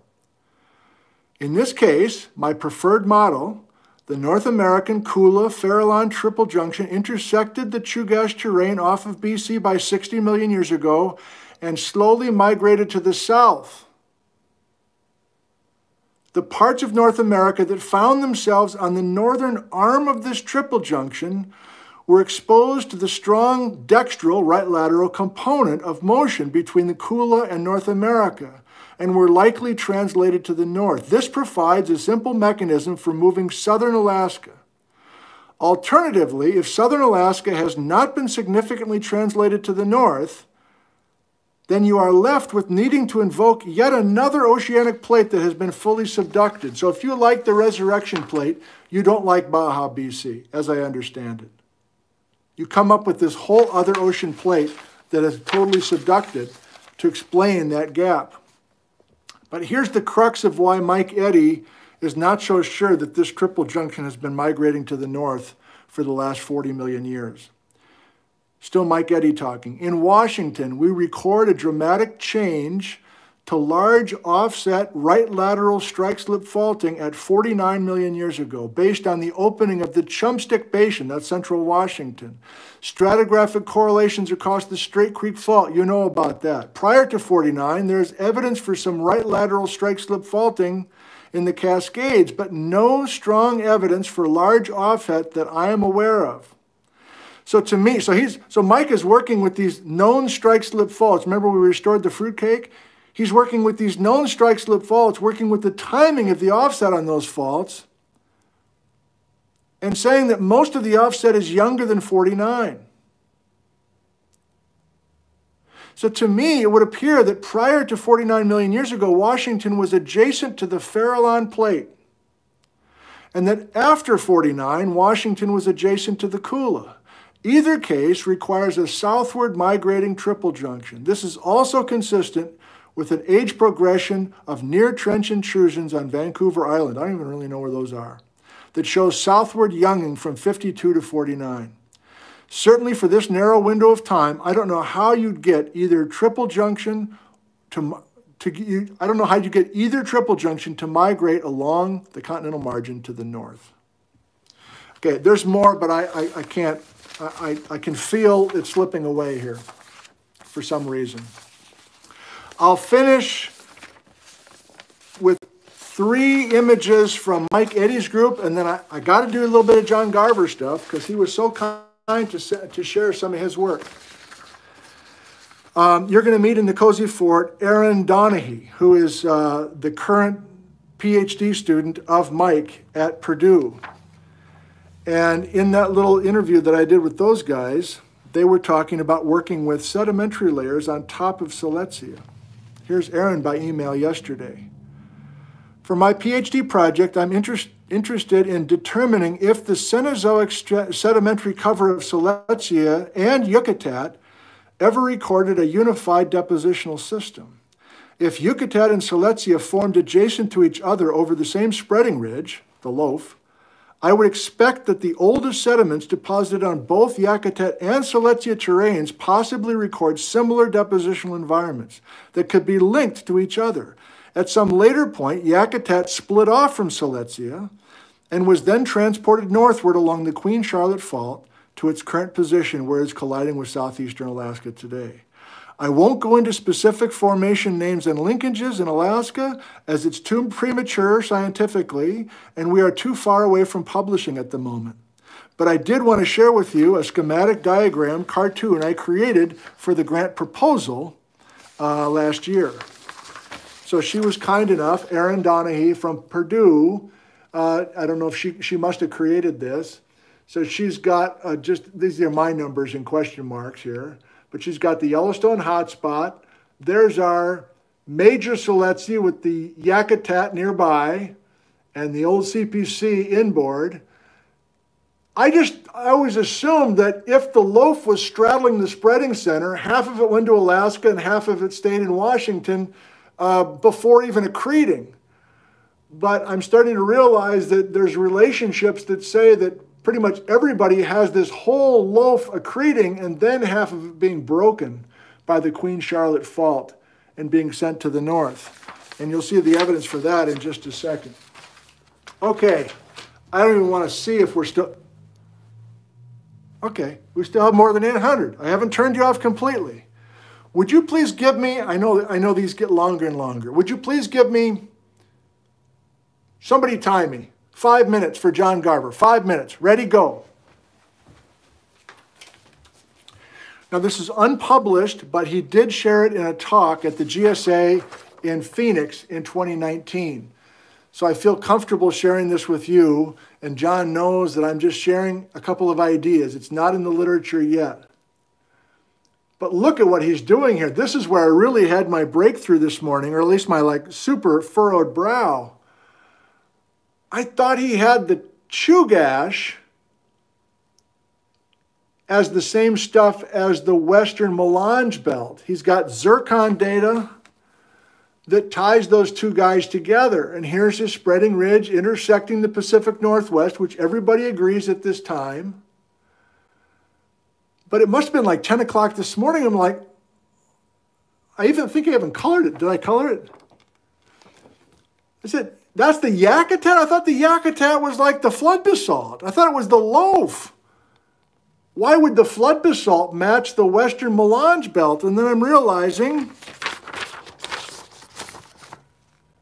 he's got all sorts of zircon data that says he's finding really old zircons on the Yakutat and in the Pelona down in Southern California. Then I'm like, oh, so the Yakutat block is not just the flood basalt, that's just part of this Yakutat block. There's also a significant part of the Yakutat block that is not flood basalt, but it's some schist and some other rocks that are found at the southern tip of Vancouver Island and even in western Washington. How am I doing? 3 minutes left. And so he's doing this incredible roll call of details that he's found zircon-wise and other things rock-wise in the Yakutat.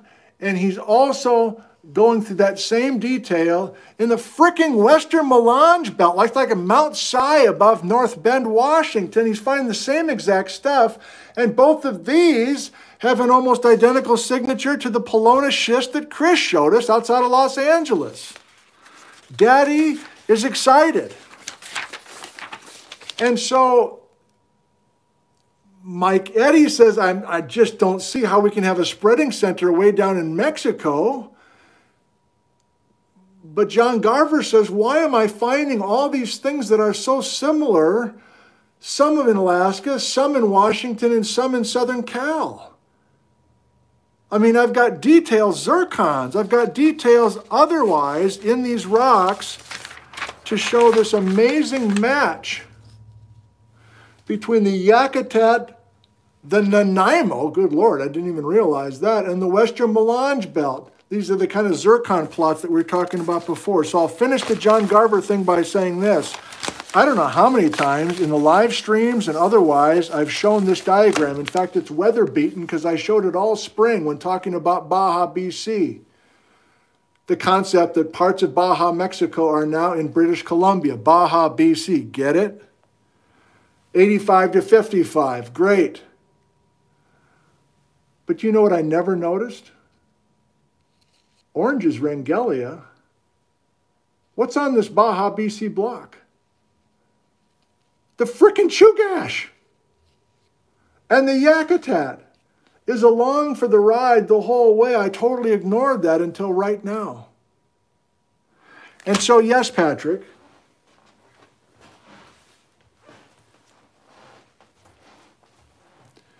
we are talking about the Yakutat and the Chugach today, which is really Siletzia and the Leech River. The Leech River schist and the Baranov schist, same rock. Darrell Cowan discovered that 40 years ago. But how much was translated north on the Queen Charlotte Fault? And more importantly, from my point of view, and the research that's going to be done in the next 5 to 10 years, can Mike Eddy and his students, can other groups and their students help bolster the case to put that subducted spreading ridge at different points at different times? We're not there yet, and that has a massive amount of implication for how we view development of the outboard part of the fruitcake.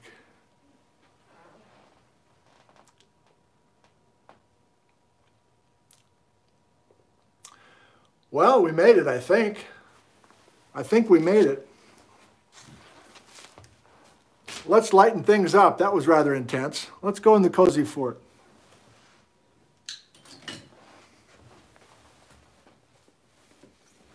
I mean, I don't know. Baja, BC, it's like Tuesdays and Thursdays, I'm super excited. Wednesdays and Mondays, I'm like, I'm not really sure. I go back and forth every day.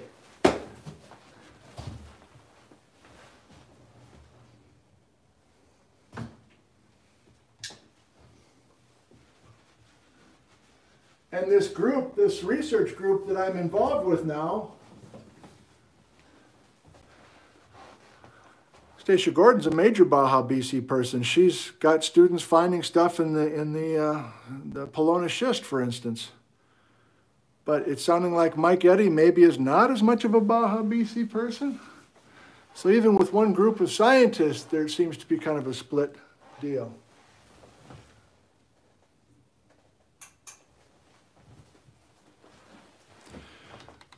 Okay, as you can see, I don't have the cozy fort set up again. I think it's dark enough in here to make this work.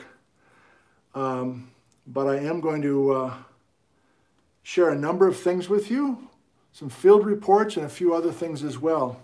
I hope that you enjoy this portion of the show. Let me turn off one more light.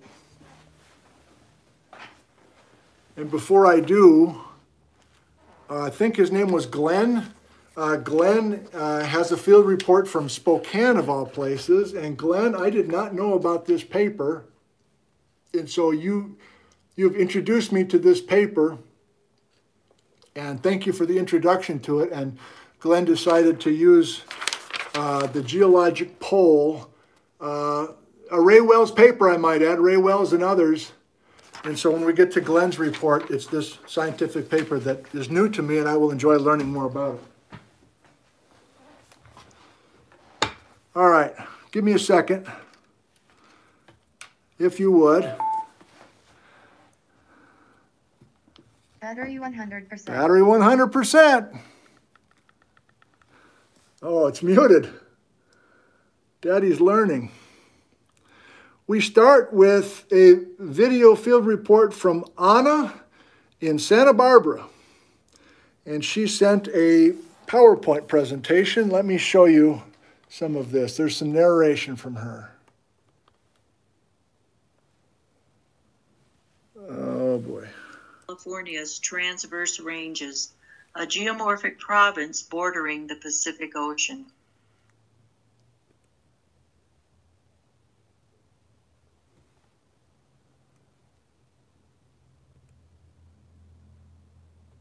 "16 million years ago, during the Miocene epoch, this exotic terrain tore away from the Peninsular Ranges province, now to the south. Since then, it has rotated clockwise 110 degrees while riding on the Pacific Plate. A portion is underwater and faulting trends east to west."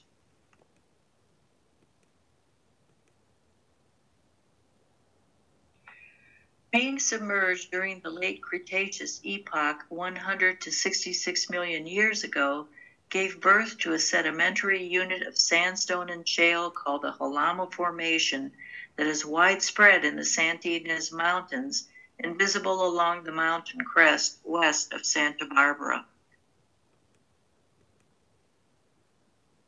A particularly erosion-resistant sandstone within this unit forms the scenic Nahoy Falls area. An easy hike, less than 1/2 mile long, brings you to the falls in about 15 minutes. The trail ascends through a heavily shaded box canyon. Here we see the canyon's two rock types, both characteristic of an underwater depositional environment. Layered dark gray to black shale to the left that easily fractures, and cement-like arcosic sandstone to the right that is light gray to tan in color. It's interbedded with a variety of pre-weathered rock. A few steps further and we've reached our destination, Nahoy Falls, which drops 164 feet to the canyon floor. An advancing waterfall, it builds out rather than eroding back because of sediments in the stream that feeds it. Due to the current drought, it's a mere trickle today, but has roared mightily in the past. Thanks for your attention and interest in the exotic terrain I call home, Southern California's Western Transverse Ranges, one of only 6 in North America. Thank you, Anna. That was well done. So we really are tying Southern California with some research groups with the Pacific Northwest and even further north yet.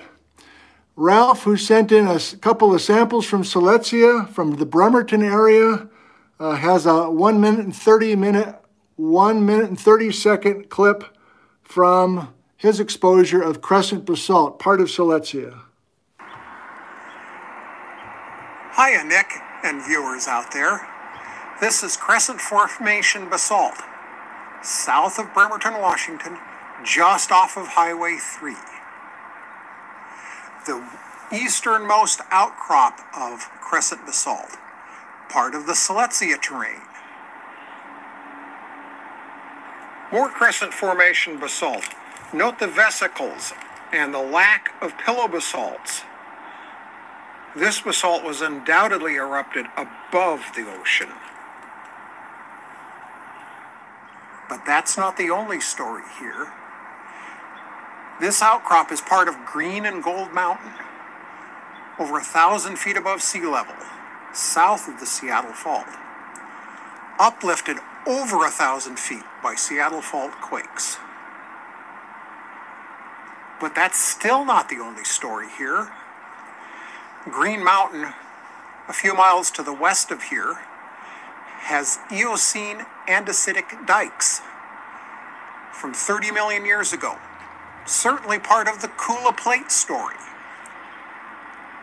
That's still not the only story for these mountains, because they're overtopped, on the very top, 1,000 feet up, with glacial deposits. Yes, the glaciers rode right over the top of these mountains. Have fun, folks. Bye. Thank you, Ralph. Good job. And thank you for the rock samples. I only showed one, but you sent 3 or 4 of those samples from that outcrop. I appreciate it very much, as I do with everybody who's contributing to our series. Gary and... This is Gary and Marilyn from Olympia, I believe. 3-minute video. Hi, Nick. Good morning, everybody. My name is Gary Ritchie. This is my wife, Marilyn. Good morning.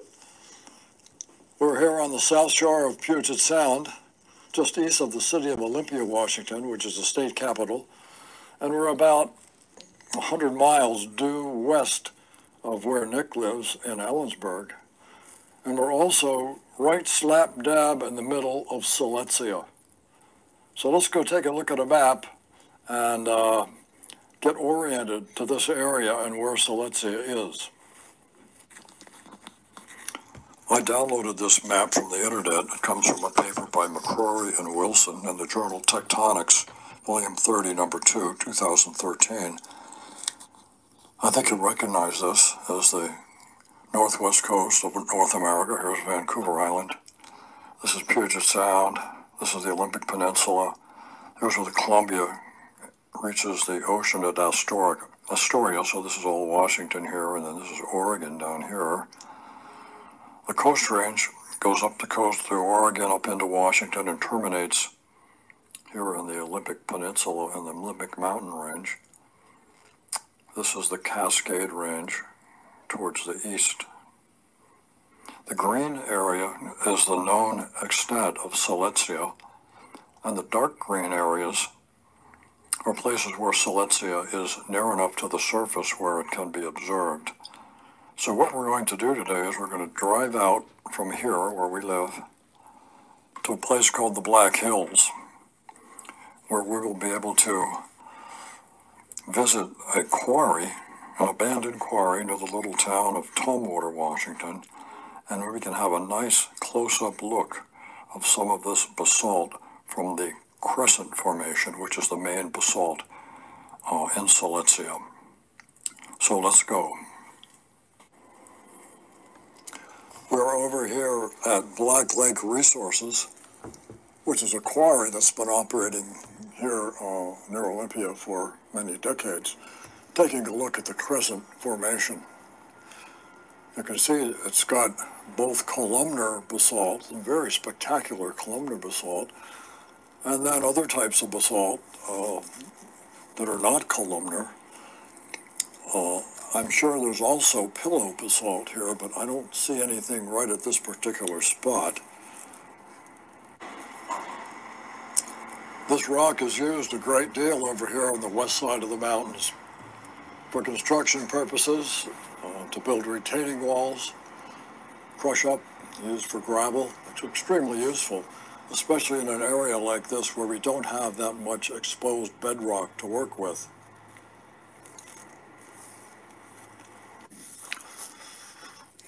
Well, we're back. We had a great time. Hope you all enjoyed it. We'd like to wish you a very Merry Christmas and a Happy New Year. Merry Christmas, Happy New Year. Back to you, Nick. Thank you, Gary and Marilyn. Nice job. Okay, that's the end of the movie files I have on my desktop. Now I got a few links. Have you found Geologically Speaking yet? It's all out here to see. Exotic terrains and food analogies. Fridays and Sundays for you and me. 90 to 120 minute geology. Todd Smith from San Clemente, California. 120, yeah, that's a minimum these days. Thank you, Todd. Glenn from Spokane, 12-minute video. We're going to watch the first 3 minutes of it. Glenn, hope you don't mind. But Glenn's the guy that turned me on to this paper, co-written by Ray Wells. Well, good afternoon. I'm not Nick Zentner, as you can clearly see. I'm Glenn Cruikshank. I live over that way near Liberty Lake, Washington. It's about 30 miles away. It's behind John Stockton's house. I'm up on a hillside overlooking the Spokane River, which is actually inside of Long Lake right now. But today is a field report on finding the geological pole for the clockwise rotation of the Pacific Northwest crust. Where have we heard that before? So thank you, Nick, though, first of all, for telling us what that is and spending the entire summer and fall teaching us more about that. So this has really been great during the course of the pandemic. So thank you very much, and you're sort of sparked the reason why I'm up on this hillside today on a kind of a cold, snowy day. So Euler poles, so we're going to talk about what's called a Euler pole. And a Euler pole is simply a point on a globe that describes the rotation of a piece of crust. So here's a diagram that I packed all the way up here that shows that this crust rotates, and it rotates around an axis, and that axis is called a Euler pole, or also a geologic pole. So it's called, Euler is, well, he was a Swiss mathematician back in the 1700s. He was kind of a rock star. He did all sorts of math and a lot of topics. He also popularized pi, the 3.14159 pi, not Raspberry Pi or Cherry Pi or Apple Pi. But a Euler pole is just that. So the field report then is because Nick got me interested in the topic of clockwise rotation. He said it every other session, it seems like. So guess what? I did some research and found yet another report on the clockwise rotation of the Pacific Northwest. So this is a 2017 report by Brocher and other USGS geologists, and they have quite an interesting paper on determining how the Euler pole, or the geographic pole for the clockwise rotation that Nick talks about. So what they've done is looked at both the GPS data that Nick talked about. They looked at faults, and they looked at earthquake centers, and they determined that based on all this data that there is a geologic pole over here by Spokane, Washington. Now, I know that Nick mentioned that there are perhaps a rotation pole down by Pendleton. Okay, that may be for one of the plates, but these gentlemen did this pretty massive study about 3 years ago, and using that came up with a Euler pole here near Spokane, Washington. So what they did is looked at a lot of striped slick faults, a lot of earthquake centers, and they came up really with an average. And this average works out to be 47 degrees, 87 west, 107 degrees, 73 east, which is actually right where we're standing right now, if you can see this. Actually, it's just down over the hill here, but I didn't want to climb all the way down there. It was kind of nasty, rough. But we're in the middle of a clear cut, and we can sort of... Thank you very much, Glenn, for scrambling all the way up there. I don't know much about that topic. I'm looking forward to learning more. I thought it was pronounced Euler as well. Looks like people are saying it's Euler. That's how much I know. So great job, and thank you for the introduction to that paper. So I'll try to learn as much as I can about that. I don't know. Do we need this? So, Until the discovery of tectonics in the 1960s, these mountains were a big mystery. We now have a very clear picture from Olympic National Park. The Olympic Peninsula was created from scratch over the last 50 million years. Damn it. What's with the bleaching out? The Hurricane Ridge Road from Port Angeles climbs more than 5,000 feet into the heart of Olympic National Park. The 18-mile road ends at a visitor center with absolutely jaw-dropping views of the non-volcanic Olympic mountain range.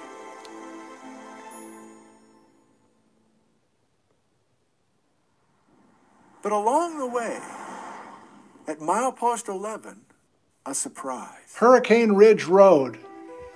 Well, wait a minute now. This is basalt. Hurricane Ridge is made out of basalt? These are like the lavas of eastern Washington. But there's a specific difference. This lava is 55 million years old, and much of it is round like this. You see, these are pillow basalts. And pillow basalts are a specific rounded form that form when the lava crackles and flows out into the Pacific Ocean.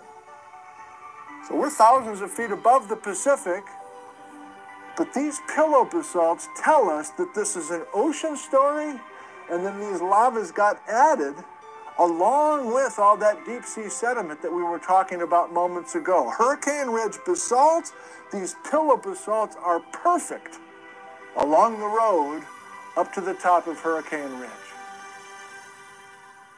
The basalt of Hurricane Ridge is a major part of the story. It wasn't just deep sea sediment. 55 million years ago, there was a huge island off the coast of Washington and Oregon. We call it Siletzia. 9-mile stack of basalt built off the ocean floor. What's that got to do with the Olympic Peninsula? Well, everything.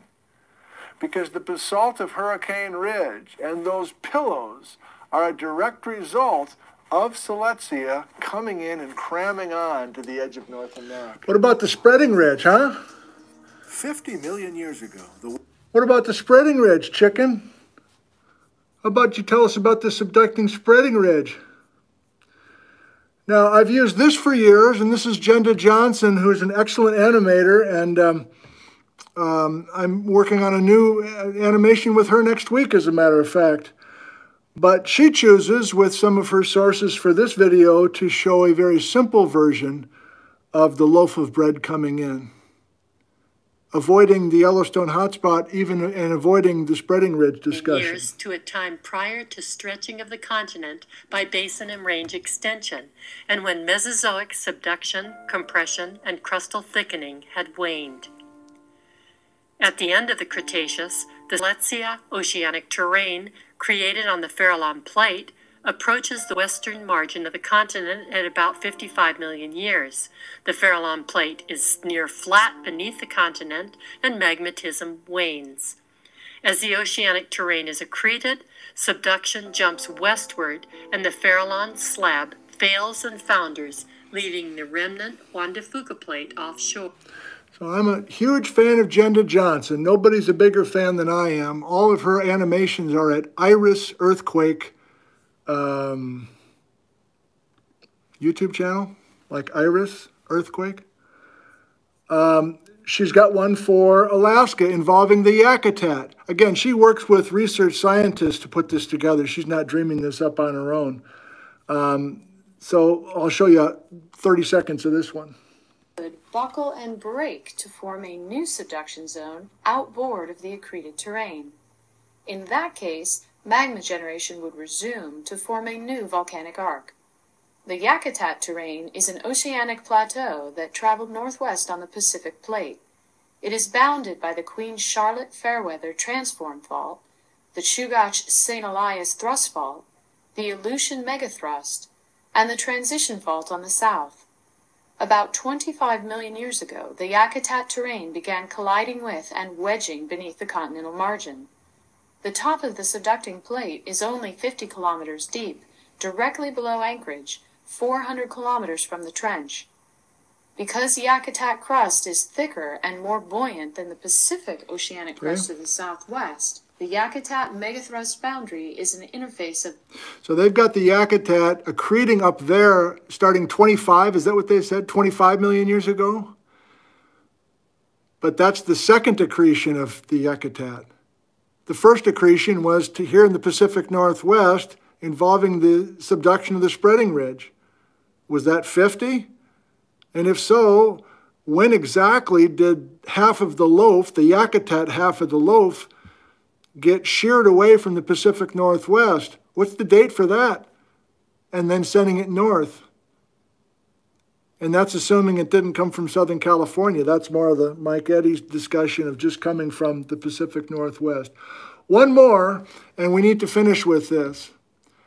I met Michael Eddy for the first time this past summer. And we met above Wenatchee near Mission Ridge ski area, August, I think it was. And he was with his current PhD student, Aaron Donaghy. I don't know, have you ever met somebody for the first time after reading their stuff for years, and then you stick a camera and a microphone in their face immediately? That's weird. Well, that's exactly what I did. I wanted to record the 20-minute discussion I had with them. They were just stretching their legs before they were driving all the way back to Indiana after doing field work. But this portion of our conversation, I didn't know anything about at the time, but involves our players today. Siletzia, Chugach, and Aaron is working with sediments on top of the Chugach and Siletzia. The mic's bad on this, but hopefully you can ignore that. I can't, but hopefully you can. I'm thinking 3 minutes of this, and then we'll go to your questions. Stuff going up to Alaska at the same time it's sending stuff here.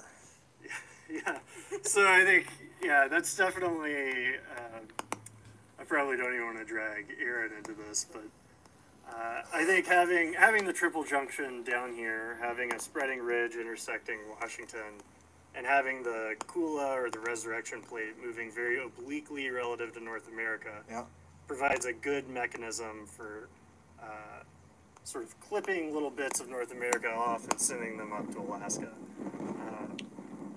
But that is definitely not, there's lots of discussion about whether that happened. Yeah, that's not necessarily a consensus view. So Aaron, you're starting your PhD, or you're finishing your first year with Mike in Purdue, and was Alaska part of your, is it still part of your plan? Yeah, it's still part of the plan. We just weren't able to get out there this summer. For obvious reasons, so, right? Yes, unfortunately. So earlier this week, or last week, or whatever, you were over at the Olympics. What were you doing in the Olympics, and then were you going to try to find similar stuff up in Alaska? Yeah, that's the idea. There's this idea that there was a oceanic island plateau that had collided with the coast of Washington just prior to the formation of the Drumstick Basin, and that there's also this hypothesis that part of Alaska, the Yakutat terrain, was once part of that plateau, and that it's since then been translated up north and is now currently colliding with southeastern Alaska. And so part of my PhD focus will be to look at the sedimentary rocks that are sitting on top of Siletzia, which is the interpreted oceanic plateau sitting off of Washington and through Oregon, look at those sedimentary rocks there, and then also look at the sedimentary sequence sitting on top of Yakutat and see if we can recognize where the sediments were coming from, what the basins looked like. Was there a point where the depositional environments were similar? We could see sediment routing systems that would suggest that they were once part of the same plateau, and then could we see when the Yakutat terrain broke off and started its northward journey to its current position in Alaska. So there's a potential for an identical twin up in Alaska, of the Siletzia and some of those sediments that you had here in the Olympics? Yes. Like, So that's that idea has been around for a while, but Ray Wells at the USGS really, in 2014, sort of tied everything together nicely. Yes. And that sort of spurred a lot of our questions about, well, can we now go in and really test that if we can go up to Alaska and sort of better characterize some of the sedimentary units in the Olympics? I'm having a hard time picturing where the sedimentary material is coming from, if it's just this big ocean plateau sitting out there in the water. So is it after it docks that the sediment's coming off of North America? So that's a big question, where the sediment's coming from, and whether or not it was just being locally sourced from the oceanic plateau, or whether or not it's coming from the continent.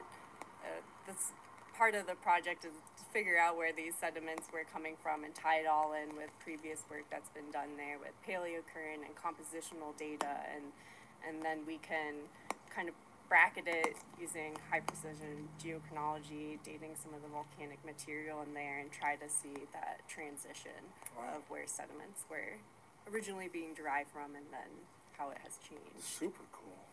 But one of the interesting things that we noticed as we were reading theses and looking at maps while we were out in the Olympics is that there are some sizable units that appear to be derived from the west out in the Olympic Peninsula, and there's nothing to the west now.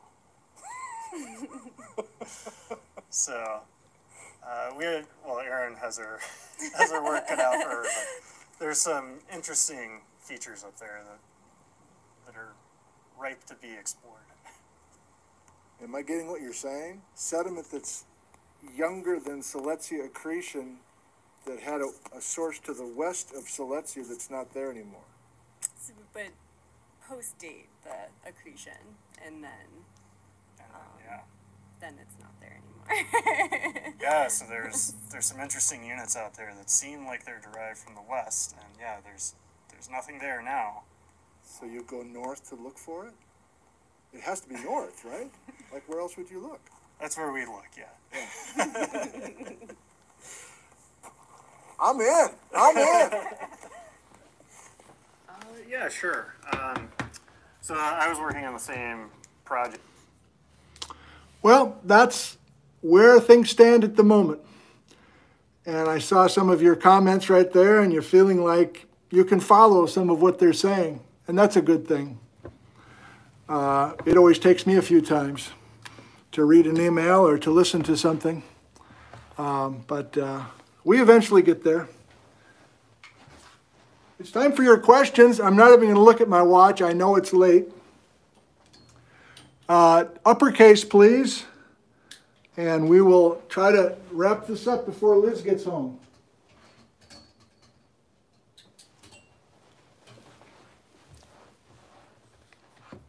I'm popping the chat out like a boss, right between the eyes. I'm doing live chat. That's how I roll personally. I'm just kind of a live chat guy, even though I think I always set things up where all comments are included, so it doesn't even really matter, I don't think, but whatever. Let's try a few of these. I have no idea where you are, to be honest. If you gave up long ago or everything made perfect sense, I can't believe everything made perfect sense. That was pretty scattered, but the vibe is getting fresh, breaking stuff even before things are published, and I hope that you enjoyed that aspect of this. Papa Gino, how does the Columbia embayment fit in? I don't know. I have a list. I literally have a list of things that I want to follow up on and eventually try to do something with, and that's one of them. So I can't even guess at the moment. Thank you. Mount Sylvania. Is the subducted Kula plate visible in the mantle? Subducted Kula plate. So thank you for the question. So as I understand it, the entire history of the Kula plate is going north. And so therefore, as I understand it, the entire history of the Kula plate subducted beneath Alaska. And I don't know if there's been tomography work done up there yet. And then there's also this weird capture. I should read that. I was feeling like things were dragging with Mike Eddy's email, and maybe they really were. They probably were. But he's got something that I feel like I want to toss in right now.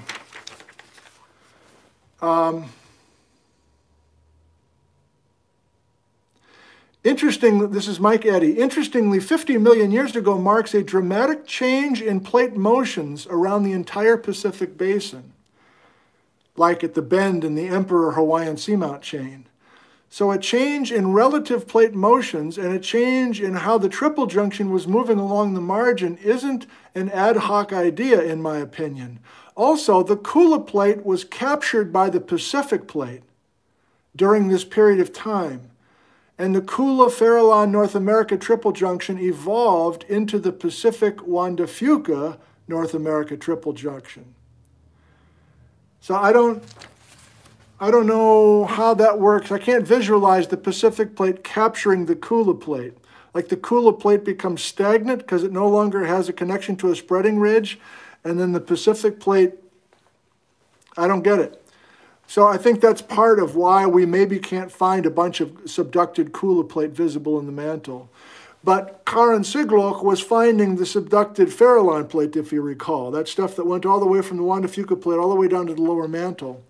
But you're right, the Kula plate, if it's subducted somewhere, have we found it yet? Great question. James, how does the building of the Canadian Rockies, which stopped around 60 million years ago, work with Siletzia accretion and ocean plates about the same time? That's on my list. I think I'm semi-serious about doing more live streams. I guess I'll talk more about this on Sunday when we're finishing this one. But I've avoided the Rockies, our biggest mountain range, by the way, in North America. I've avoided the Rockies my whole career, just like I've avoided the North Cascades. And obviously the Rocky Mountains are building during at least the last part of this exotic terrain accretion story. And I would like to explore some of the ideas that are out there. There's a bunch of stuff that doesn't sit right with everybody involving a bunch of things. So it's on my list, James. I got nothing for you now. Even if I did, I maybe wouldn't share it with you now. I need to save something for the next series. 101 Rotary Power. Is there any way a common person can see the physical difference between Siletzia and flood basalt around the boundaries? Excellent question. Like in hand sample, if you pick up Siletzia and you pick up Columbia River basalt, do they look any different? I don't think so. In hand sample, I don't think so. You grind them up and look at the isotopic signature, there's major differences, but I don't know of any difference. They both have vesicles, they both have pillows, they look like regular run-of-the-mill basalt as far as I can tell. A few more, it's 4 o'clock for goodness sake.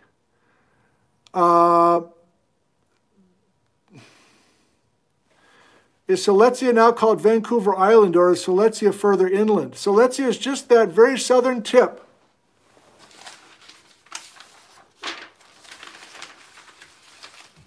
Too many papers, can't find it.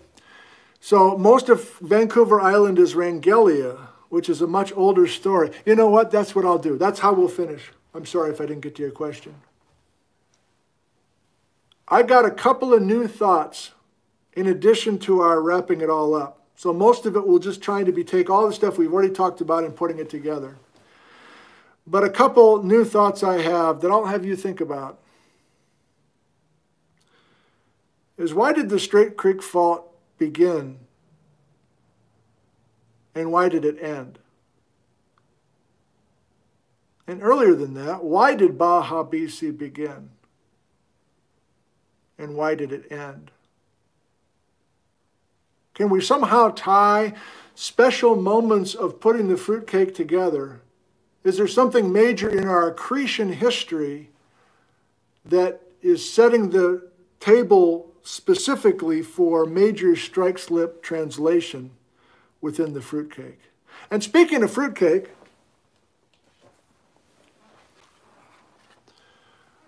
Jeff Klindworth, I saw, was still with us. I'm not sure if he's still with us, but Jeff has been a special friend throughout this whole series. And I'll figure something out, Jeff, on how to use this second I still have the first fruitcake from Vinman's Bakery, and this is the second. And I've now got the Georgia fruitcake, and I still have some of Dara's Texas fruitcake. I'll come up with something involving all those scraps of fruitcake in a way that we put everything together on Sunday morning. A toast to you.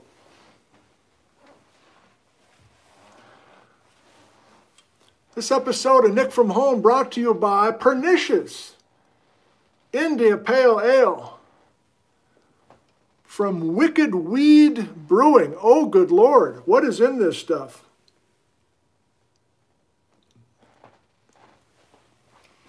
Don't have time to read.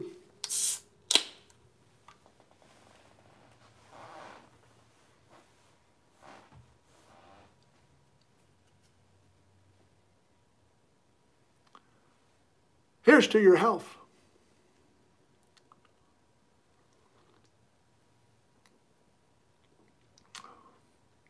Ooh, damn, girl.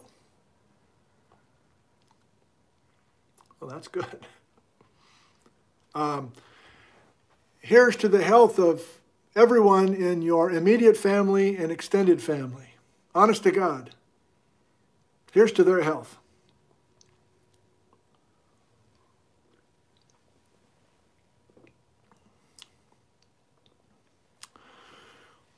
Here's to all the hard workers that are busting their butt every hour of every day, especially those that are delivering packages of varying degrees of importance. There are some precious packages happening, I think starting this week and going all the way around the world. And those packages have hope inside of them. So here's to those delivery people worldwide.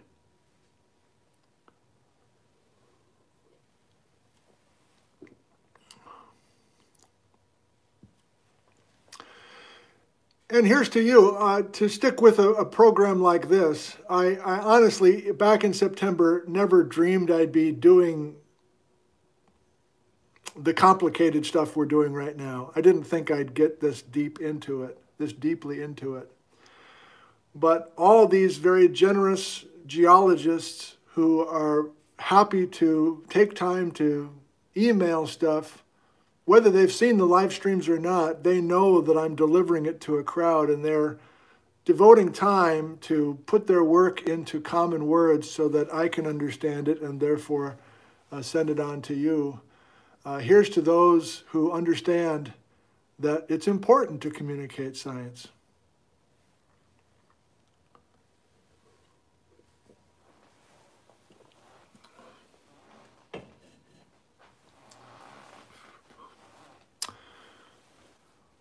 Thank you for joining us today.